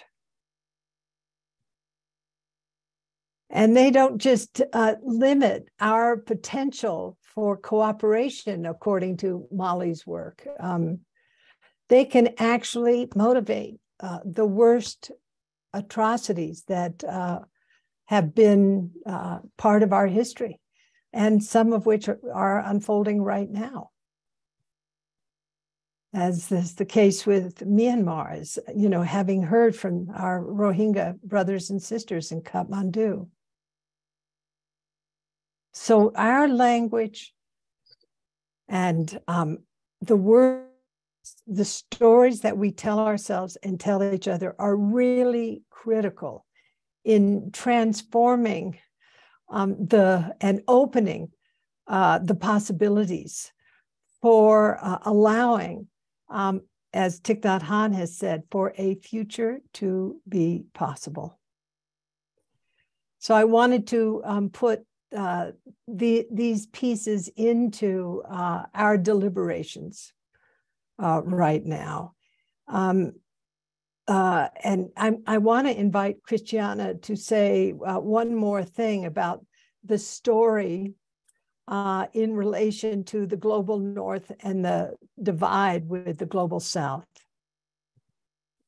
Yeah, well, stories are so important, right? Whether we call them stories or whether we call it narrative or whether we call it self-image, whatever way, it is all basically the same. And there is, I think, a very dangerous preponderance right now, certainly in the environmental field, but I think also in the social, because they're both interrelated.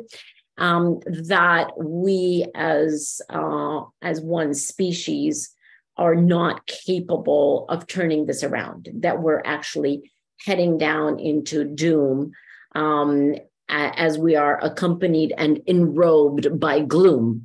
And the question really is, really? Are you absolutely sure about that? Is it not really the opportunity to turn the situation that we find ourselves in, to turn it around in sort of a martial arts way? And just like we transform personal pain into compassion and into mindfulness, and that is our personal path, is it not now just take that to the systemic level? Is it not the moment to turn what we see out there as destruction and what some then conclude into a doomism attitude?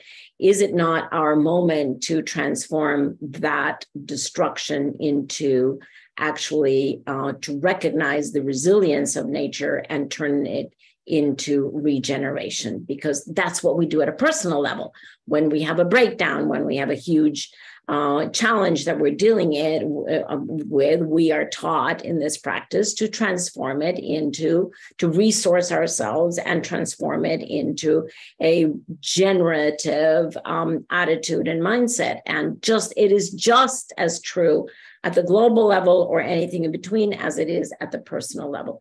So, contrary to that story that some are adhering to, that we will never be able to deal with all of these crises, I'm really excited about the fact that, wow, this is the moment in which we're being called to transform not just ourselves, but at all systems of the level, we're being called to transform, to delve into our innate resilience, and to be regenerative with ourselves and with nature, and see her thrive at the same time as we can thrive. So I'm actually quite excited. Christiana, at the beginning of the pandemic, Arundhati Roy wrote these words, and I just pulled them up. She said, historically, pandemics have forced humans to break with the past and imagine their world anew. This one is no different. It is a portal, a gateway between one world and the next. And we stand really on the threshold of an extraordinary possibility for global transformation. Yeah. And these pessimistic views of the natural world and of human nature will actually keep us stuck in vicious cycles of suspicion and division. And one of the important things, and I feel like you manifested this in Paris, is the role of leadership. And leadership, whether it's a doctor or a nurse or a parent or a teacher, that taking leadership, taking responsibility can truly help systems get unstuck by sharing more accurate views about our capacity to meet a world with resilience. So I want to just put those seeds out into this field that we're planting. And I'm going to ask us to take a few moments again to recall a time When you moved out of the perpetrator, the rescuer, or the victim role, at the personal level or at the system level.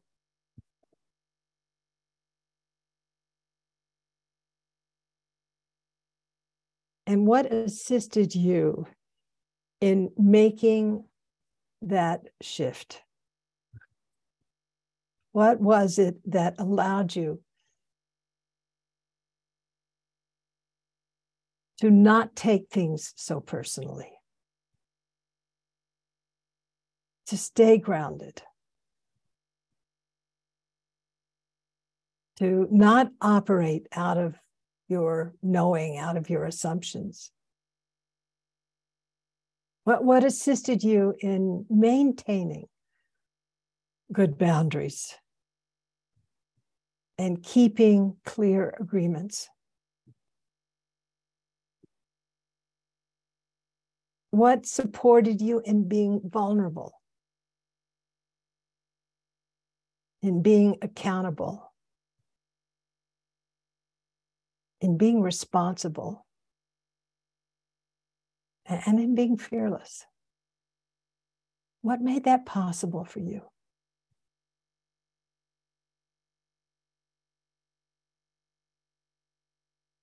And just take this breath in the body. Remember a time when you found yourself in one of those three positions or moving around in that victim, perpetrator, rescuer dance. And what allowed you to move out of that?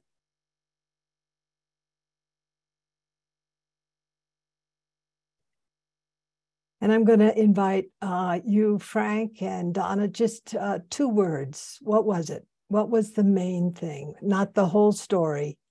But just Frank, what was it? And please also in the chat, what was the thing that the resource that allowed you to move out? Not the whole story, just 2 words. Frank, you're on. Yeah. Owning your projections. Great, beautiful, Frank. Thank you. Donna, you're unmuted. 2 words. It's a couple more. No longer a mental patient. Wonderful. Thank you, Donna. Lynn. My therapeutic touch studying and practice, which is an energy medicine, which is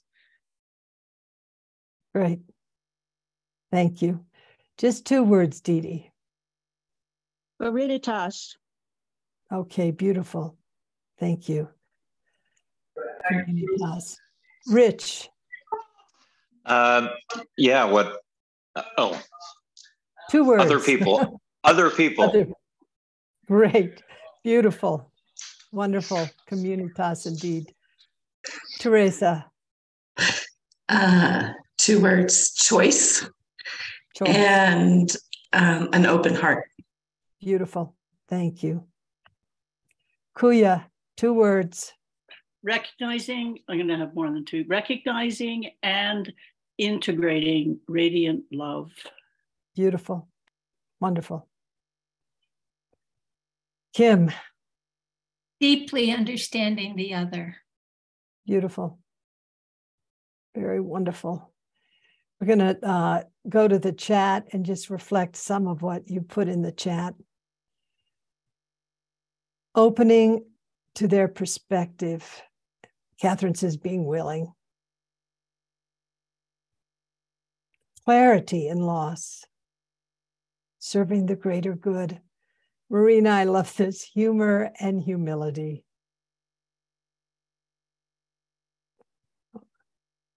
We're all in this together. Carolyn Seka. Karen says, dear friends. See, we're seeing how important relationship is here. Carrie, love. Laura, owning my pain. Jacqueline, just like me. Monica, compassion and inner abundance. Yes, do not foster a mind of poverty, which is a victim's perspective, a mind of poverty in yourself or of others. Just like what Molly Crockett says, we have really underestimated our humanity. I invite you to scroll through some of these responses, including Laura saying strength and ambiguity, and take a deep breath. Take a deep breath.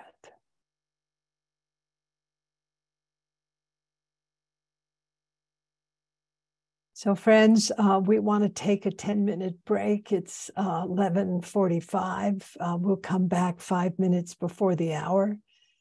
I invite you to just stretch and get a glass of water, do what you need to take care of your body. 5 minutes before the hour, we'll return. Thank you, Christiana, and thank you, everyone.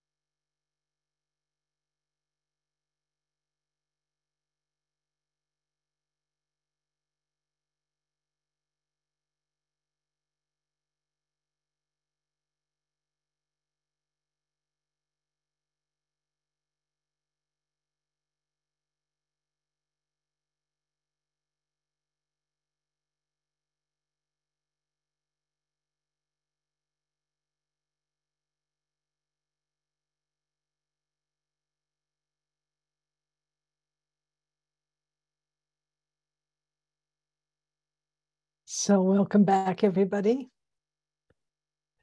No, if you could, thank you.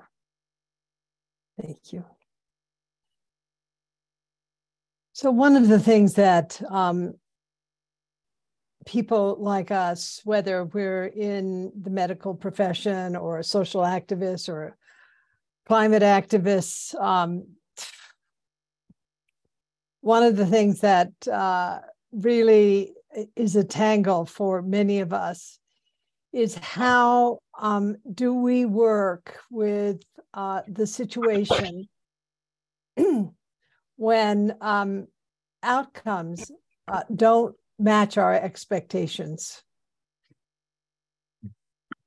This is, needless to say, not knowing, is the perfect cure. But our expectations, our aspirations, our hopes, if we're sitting with a person who has cancer, that their cancer will be healed, our hope that the climate situation will shift with deep engagement, our hope that racism in our country will diminish, at least somewhat, if not totally, our hope that our politics will not be so corrupt.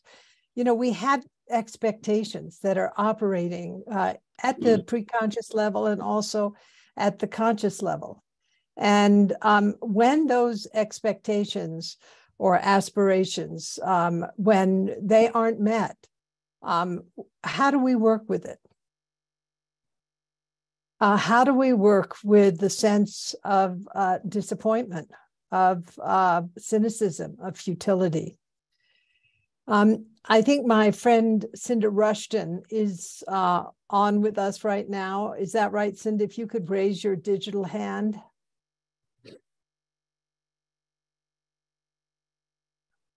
Are you there, Cinda? There she is. Great. Cinda, I'm going to, oh, good. You're unmuted. I want to unmute you for a minute. I want to ask you to also define moral. Are you there? Whoops. I'm here. Great. Thanks, Cinda. To define moral remainder, because I think this is something you've written extensively about. When you don't get what you want and the outcome is not great. Thank you, Roshi. I'm not in a great space to turn my camera on, but I'm okay. Speak about this topic. Even when we've done our best and we've, all things considered, do what we think is right based on our values, there are often unmet obligations and commitments that we couldn't possibly meet.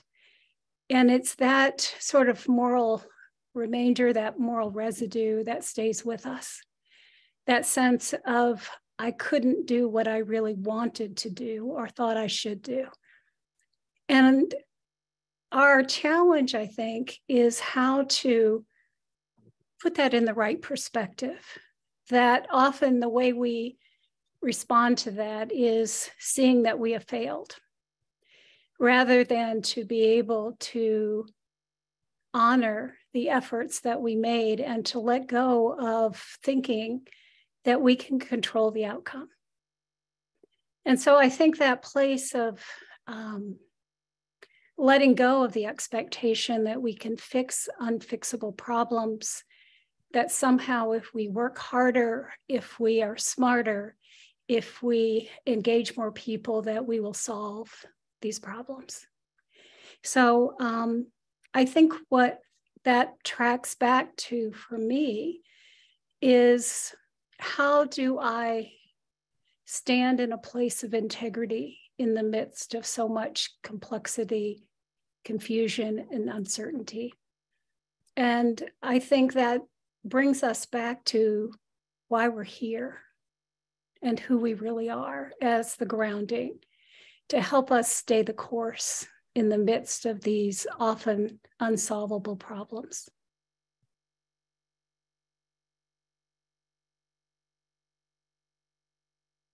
where expectations were not met, and also the experience of moral remainder and how to work with it. And that is, some of you have heard this story. I worked at the Penitentiary of New Mexico on death row and maximum security. And one of the prisoners, Terry Clark, who raped and killed a little girl, was to be executed, but there was great resistance in the system to carrying out an execution in the state of New Mexico. And it turned out that Terry called off his appeal and, in fact, was executed. And me and my partner and I, Laurel Caraher, who brought me into the prison system work, were requested by the lawyers to interact with Terry to try to persuade him to reinstate the appeal. And we worked intensively with Terry. And it was very deep, connected work. He never left his cell. His cell was filled with cigarette smoke. Laurel and I would sit on the concrete floor outside of his cell with the food port open and spend sometimes an hour talking with him, hearing from him. And in the end, he chose to have himself executed. And I had two very powerful experiences of moral remainder that were very present for me. One is working inside of a very dysfunctional system, the prison, where violence and disrespect, harm is the field that one operates in. And was I actually creating the conditions where people, men in this case, could adapt to a highly toxic, highly traumatic system? So that was one. And two was the feeling that I didn't do enough for Terry. And that Laurel and I, in spite of many hours of interacting with him, this outcome was the absolute worst nightmare from my point of view. And what I learned in doing this work, one is, of course, the three tenets were very present for me, not knowing. But I did experience profound disappointment when he chose to have his life ended. And I felt, in a way, responsible for not being skillful enough in persuading him otherwise. And I will say, it's decades. This was in the 90s since this series of interactions with Terry Clark happened. And it stays with me. It's a story I think many of you have heard me tell before. The moral remainder is part of the process for those of us who are trying to work in a transformational way in systems that are messy and complex, often unjust. And the best thing might not happen. And I know Christiana has had this same experience.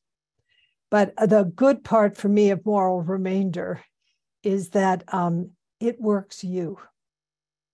It actually becomes a way for a sort of humility to arise, knowing that maybe the best outcome was that he was put to death. I mean, I don't know.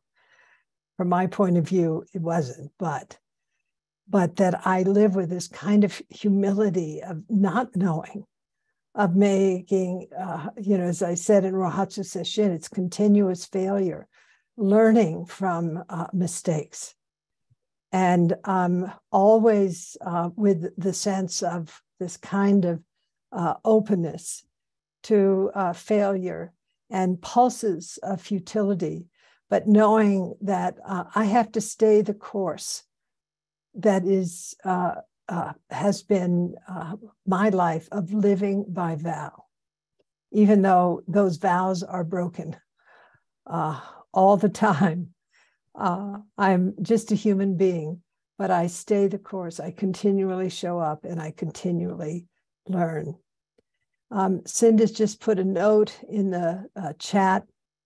She says, moral residue or remainder is part of our work on moral resilience. She's written an extraordinary book on moral resilience that incorporates a lot of the work that Cinda and I have done for many years. So I want to just say how important this is. And I want to invite us just briefly to explore a situation that you faced or that you're facing now, where you have a clear sense of what you want to happen, because you feel it serves the greater good. But you also know it might not turn out that way, or it hasn't turned out that way, even though you've put a ton of energy into it. And again, I want you just to answer this question for yourself. How might you manage failure in this situation? And just, reflect that question.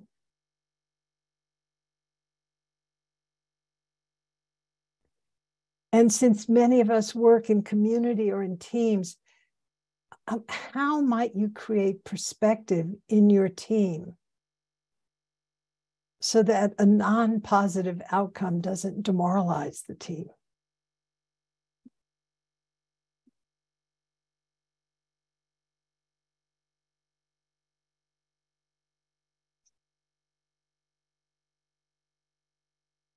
Those are two questions, and I'm going to ask again for two-word answers, either in the chat or raise your hand.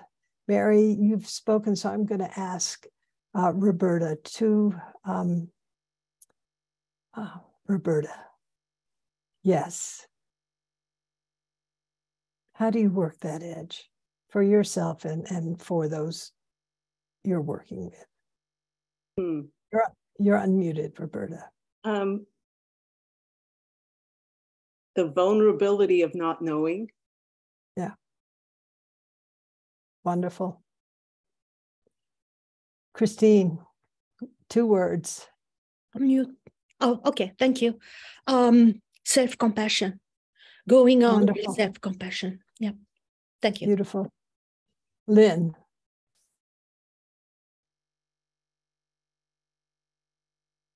You're unmuted.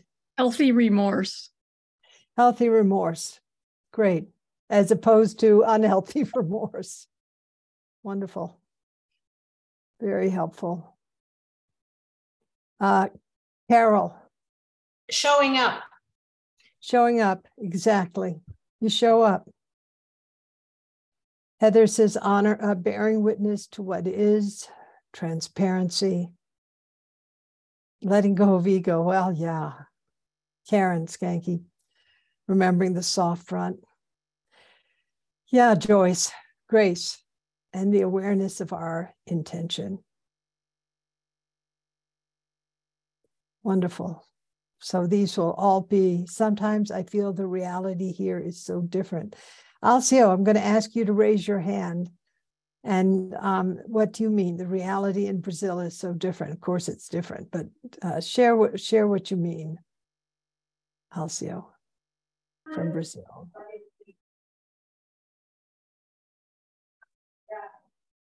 Hold on, Alcio. Yeah, you're unmuted, Alcio.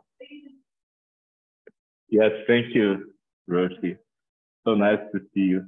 You are always beautiful. Oh, I'm a Brazilian, so I have to be somewhat seductive in the beginning. But anyway, what I see is different. It's because reality is so violent on the South. I mean, people can really get killed every day. I mean, it's not, as Stuart said, police can be very violent, but in Brazil, it's not really only violent, it's really murdering people.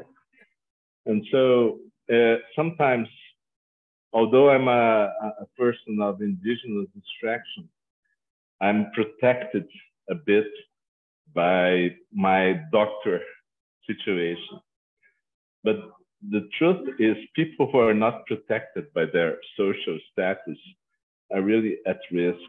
And so they get killed, really killed. And so sometimes we feel really, I would say, I mean, sometimes you feel responsible in the sense that you cannot stimulate people too much to react because they can be killed. And sometimes I feel even a little bit ashamed of working because some people get killed. And I don't know if I'm really being clear about it, but I thank you very much for this kind of activity, because I think it's important for us to feel like a global community, and so we can feel like I feel like I'm more alive when I'm here with you, so I can work with my people. And it's so good to be here. Thank you very much. Thank you, Alciola. So good to see you. So, Christiana, I want to invite you to reflect as someone who is a climate diplomat, so to speak, and who, you know, is from the global South and who has worked at the highest level, and also, you know, knowing what your father did in Costa Rica to end the military and to create a kind of ecological refuge of Costa Rica. But I would love to hear from you, Christiana, your perspective on this issue of not having our expectations met. Well, dear friends, so Roshi is asking me this question with a very clear intent here. Because Roshi Joan and I have been having this conversation for quite a while. So I would just like to be very honest and say, because I have dedicated my life to addressing climate change, I felt very, very attached to a good outcome. And I felt anything that does not guarantee social justice, that does not guarantee protection of the most vulnerable, that does not guarantee that those who come after us will have a dignified life with integrity and with livelihood. Anything that did not guarantee that was insufficient. And I have been actually pretty adamant about that for many years, until I met Roshi Joan. And so in my conversations with Roshi, I have come to understand one of the basic insights of Buddhist practice, which is the fact that we have both a historical reality as well as an ultimate reality or ultimate dimension. And the historical dimension in which we're all living right now, in which we identify as the year this or year 2020 or 2030 or 2050 or, whatever.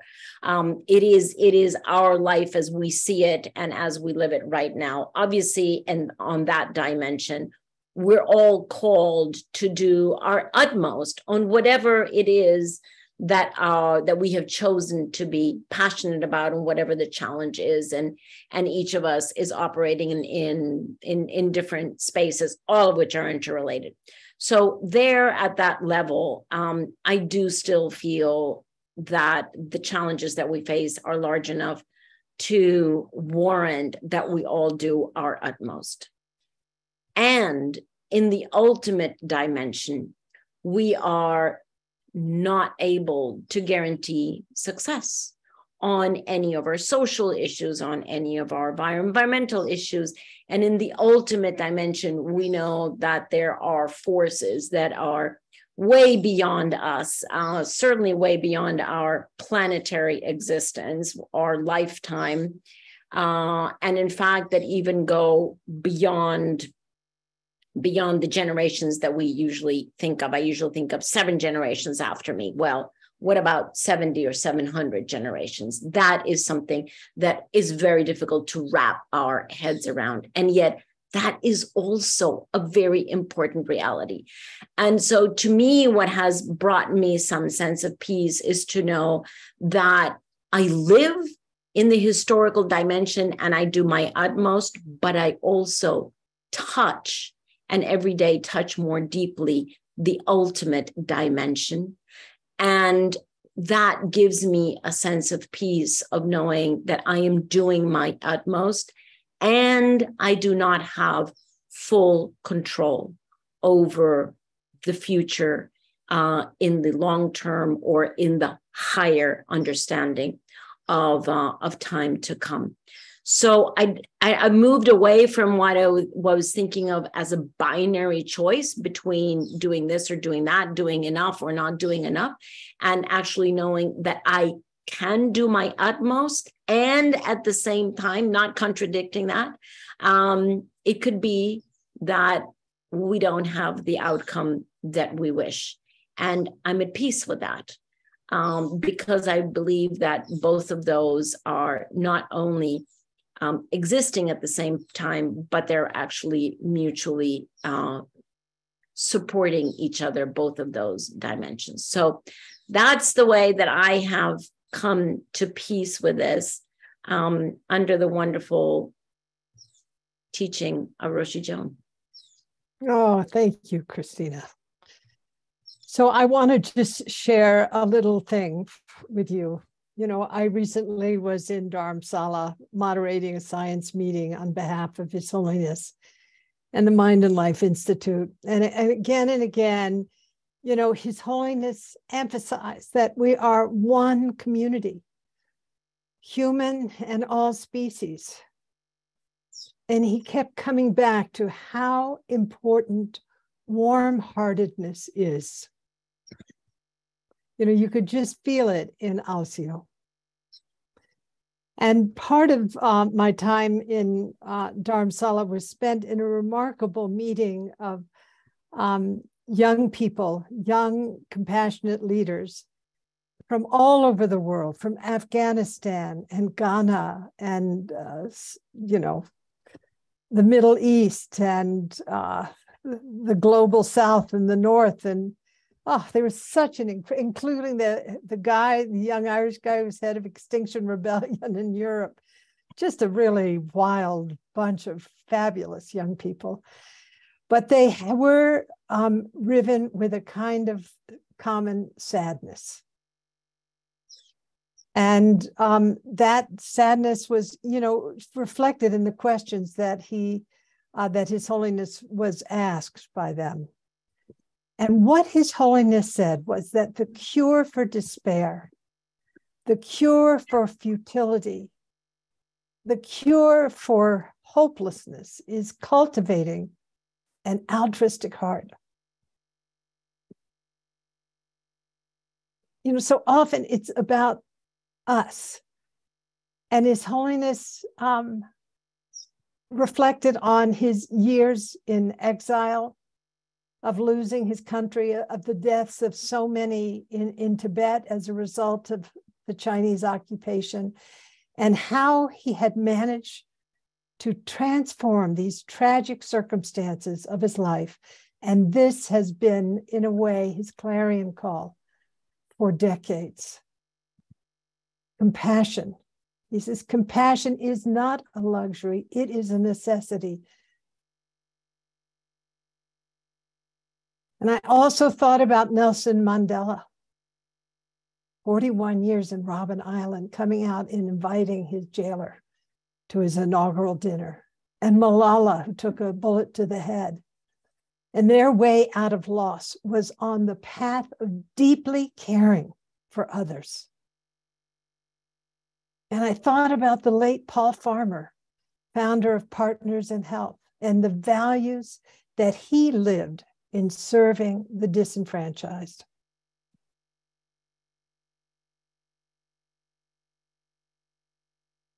So as we talk about the words that we use, the stories that we tell, the biases that we operate out of, the value of moral remainder, and of transforming as well our views and our stories to meet a world so we are resourced and we can support the sense of purpose and meaning and efficacy in how we serve others. And for those who have been in the socially engaged Buddhist training over the past 2 years, I think this message is coming through again and again. That our moral character that manifests a strong ethic and ethos of care, that manifests altruism and compassion, the strong back, the soft front, that allows us to meet a world that is very uncertain in a way that we can reframe difficult situations generatively and be nimble in the face of extraordinary uncertainty.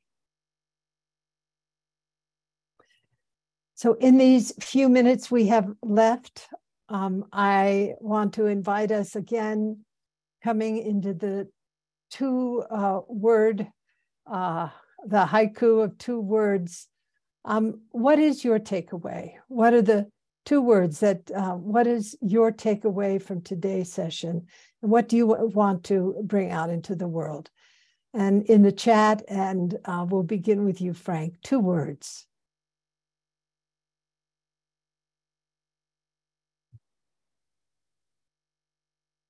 To cultivate alliances. Cultivate alliances. Beautiful. Wonderful. Raise your hand and we'll also share in the chat. Deep listening, I, thou. Compassionate solidarity, altruistic energy. Nice to see you, Nikos. Stay the course with hope. Showing up, softer heart. Continued patience, have courage, nimble authenticity, Alcio, togetherness.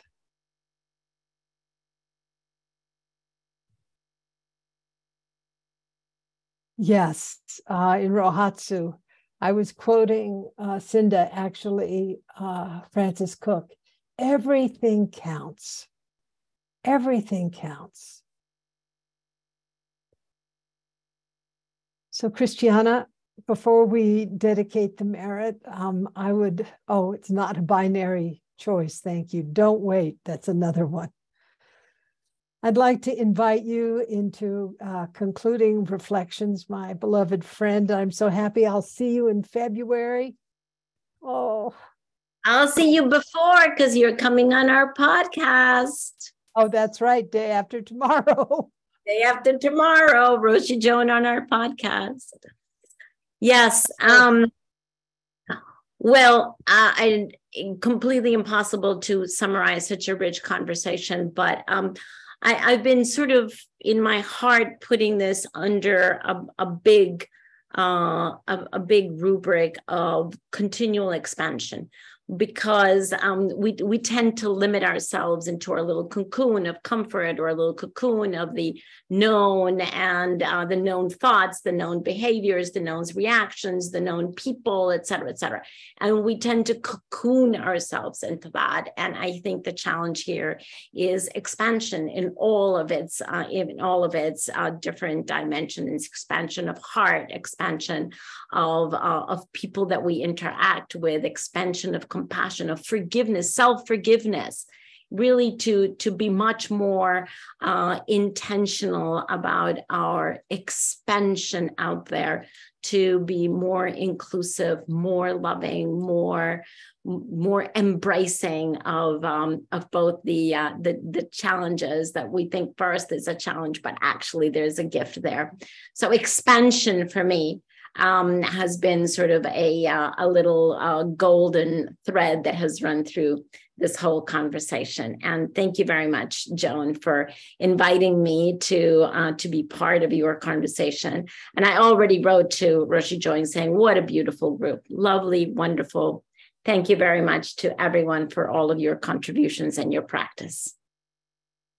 And I want to emphasize the value of curiosity and the importance of imagination, and how dropping down into not knowing allows for this deep listening, this reflectiveness to happen, where we can see the world more deeply. And I also want to just say, I have such faith in humanity.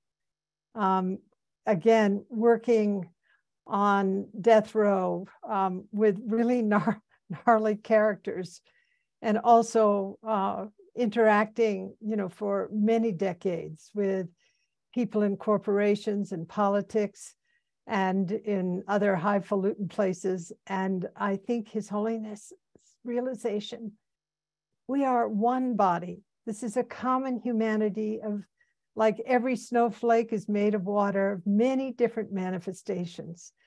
And when Christiana spoke about the absolute, being able to really, or the ultimate, being able to see deeply what unites us, and also to have the imagination to appreciate the differences. So as we conclude this fourth micro training with Christiana and me, thanking our other wonderful John Paul Lederach, Corrine, and Kozan, and what was the second micro training? I'm just blanking on it. Just thanking our socially engaged Buddhist training, this community, now you're a part of it, of social activists and lovers out there in the world to bring the best that you have. Everything counts. And I want to thank Joanne and Noah and Bonnie, the sort of behind the scenes bodhisattvas, and our residents here at Upaya that make it all possible.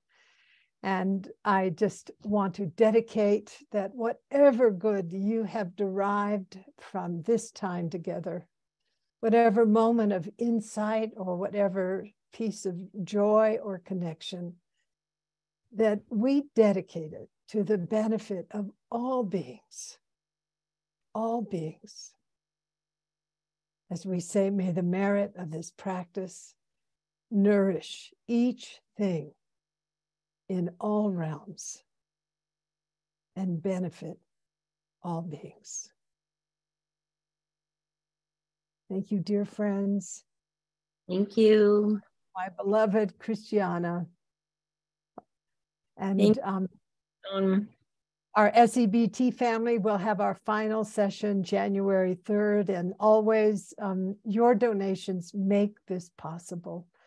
And also, it's the end of the year, so don't hold back. The government gives you a little blessing for being especially generous. So we really need your support.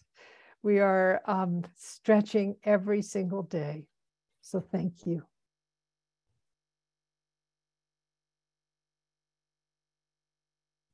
Maybe everybody now turn their gallery on, and we'll unmute everybody. Noah? Yeah, I've enabled unmute, so go ahead. Thank you. Thank you. Thank you very much, everybody. Much love. Thank you very much. Immense gratitude to everyone here. Grace, grace. Grace, Thank you all. Thank you. Bye, everyone. Thank you all. Thank you. Bye-bye. Thanks, everyone. Thank you. Ciao, Ben. Thank you. So much You too. wisdom Down here. lower. I did. Thank you. Gracias. Arigato. Arigato. Thank you, everyone. Thank you. Yeah.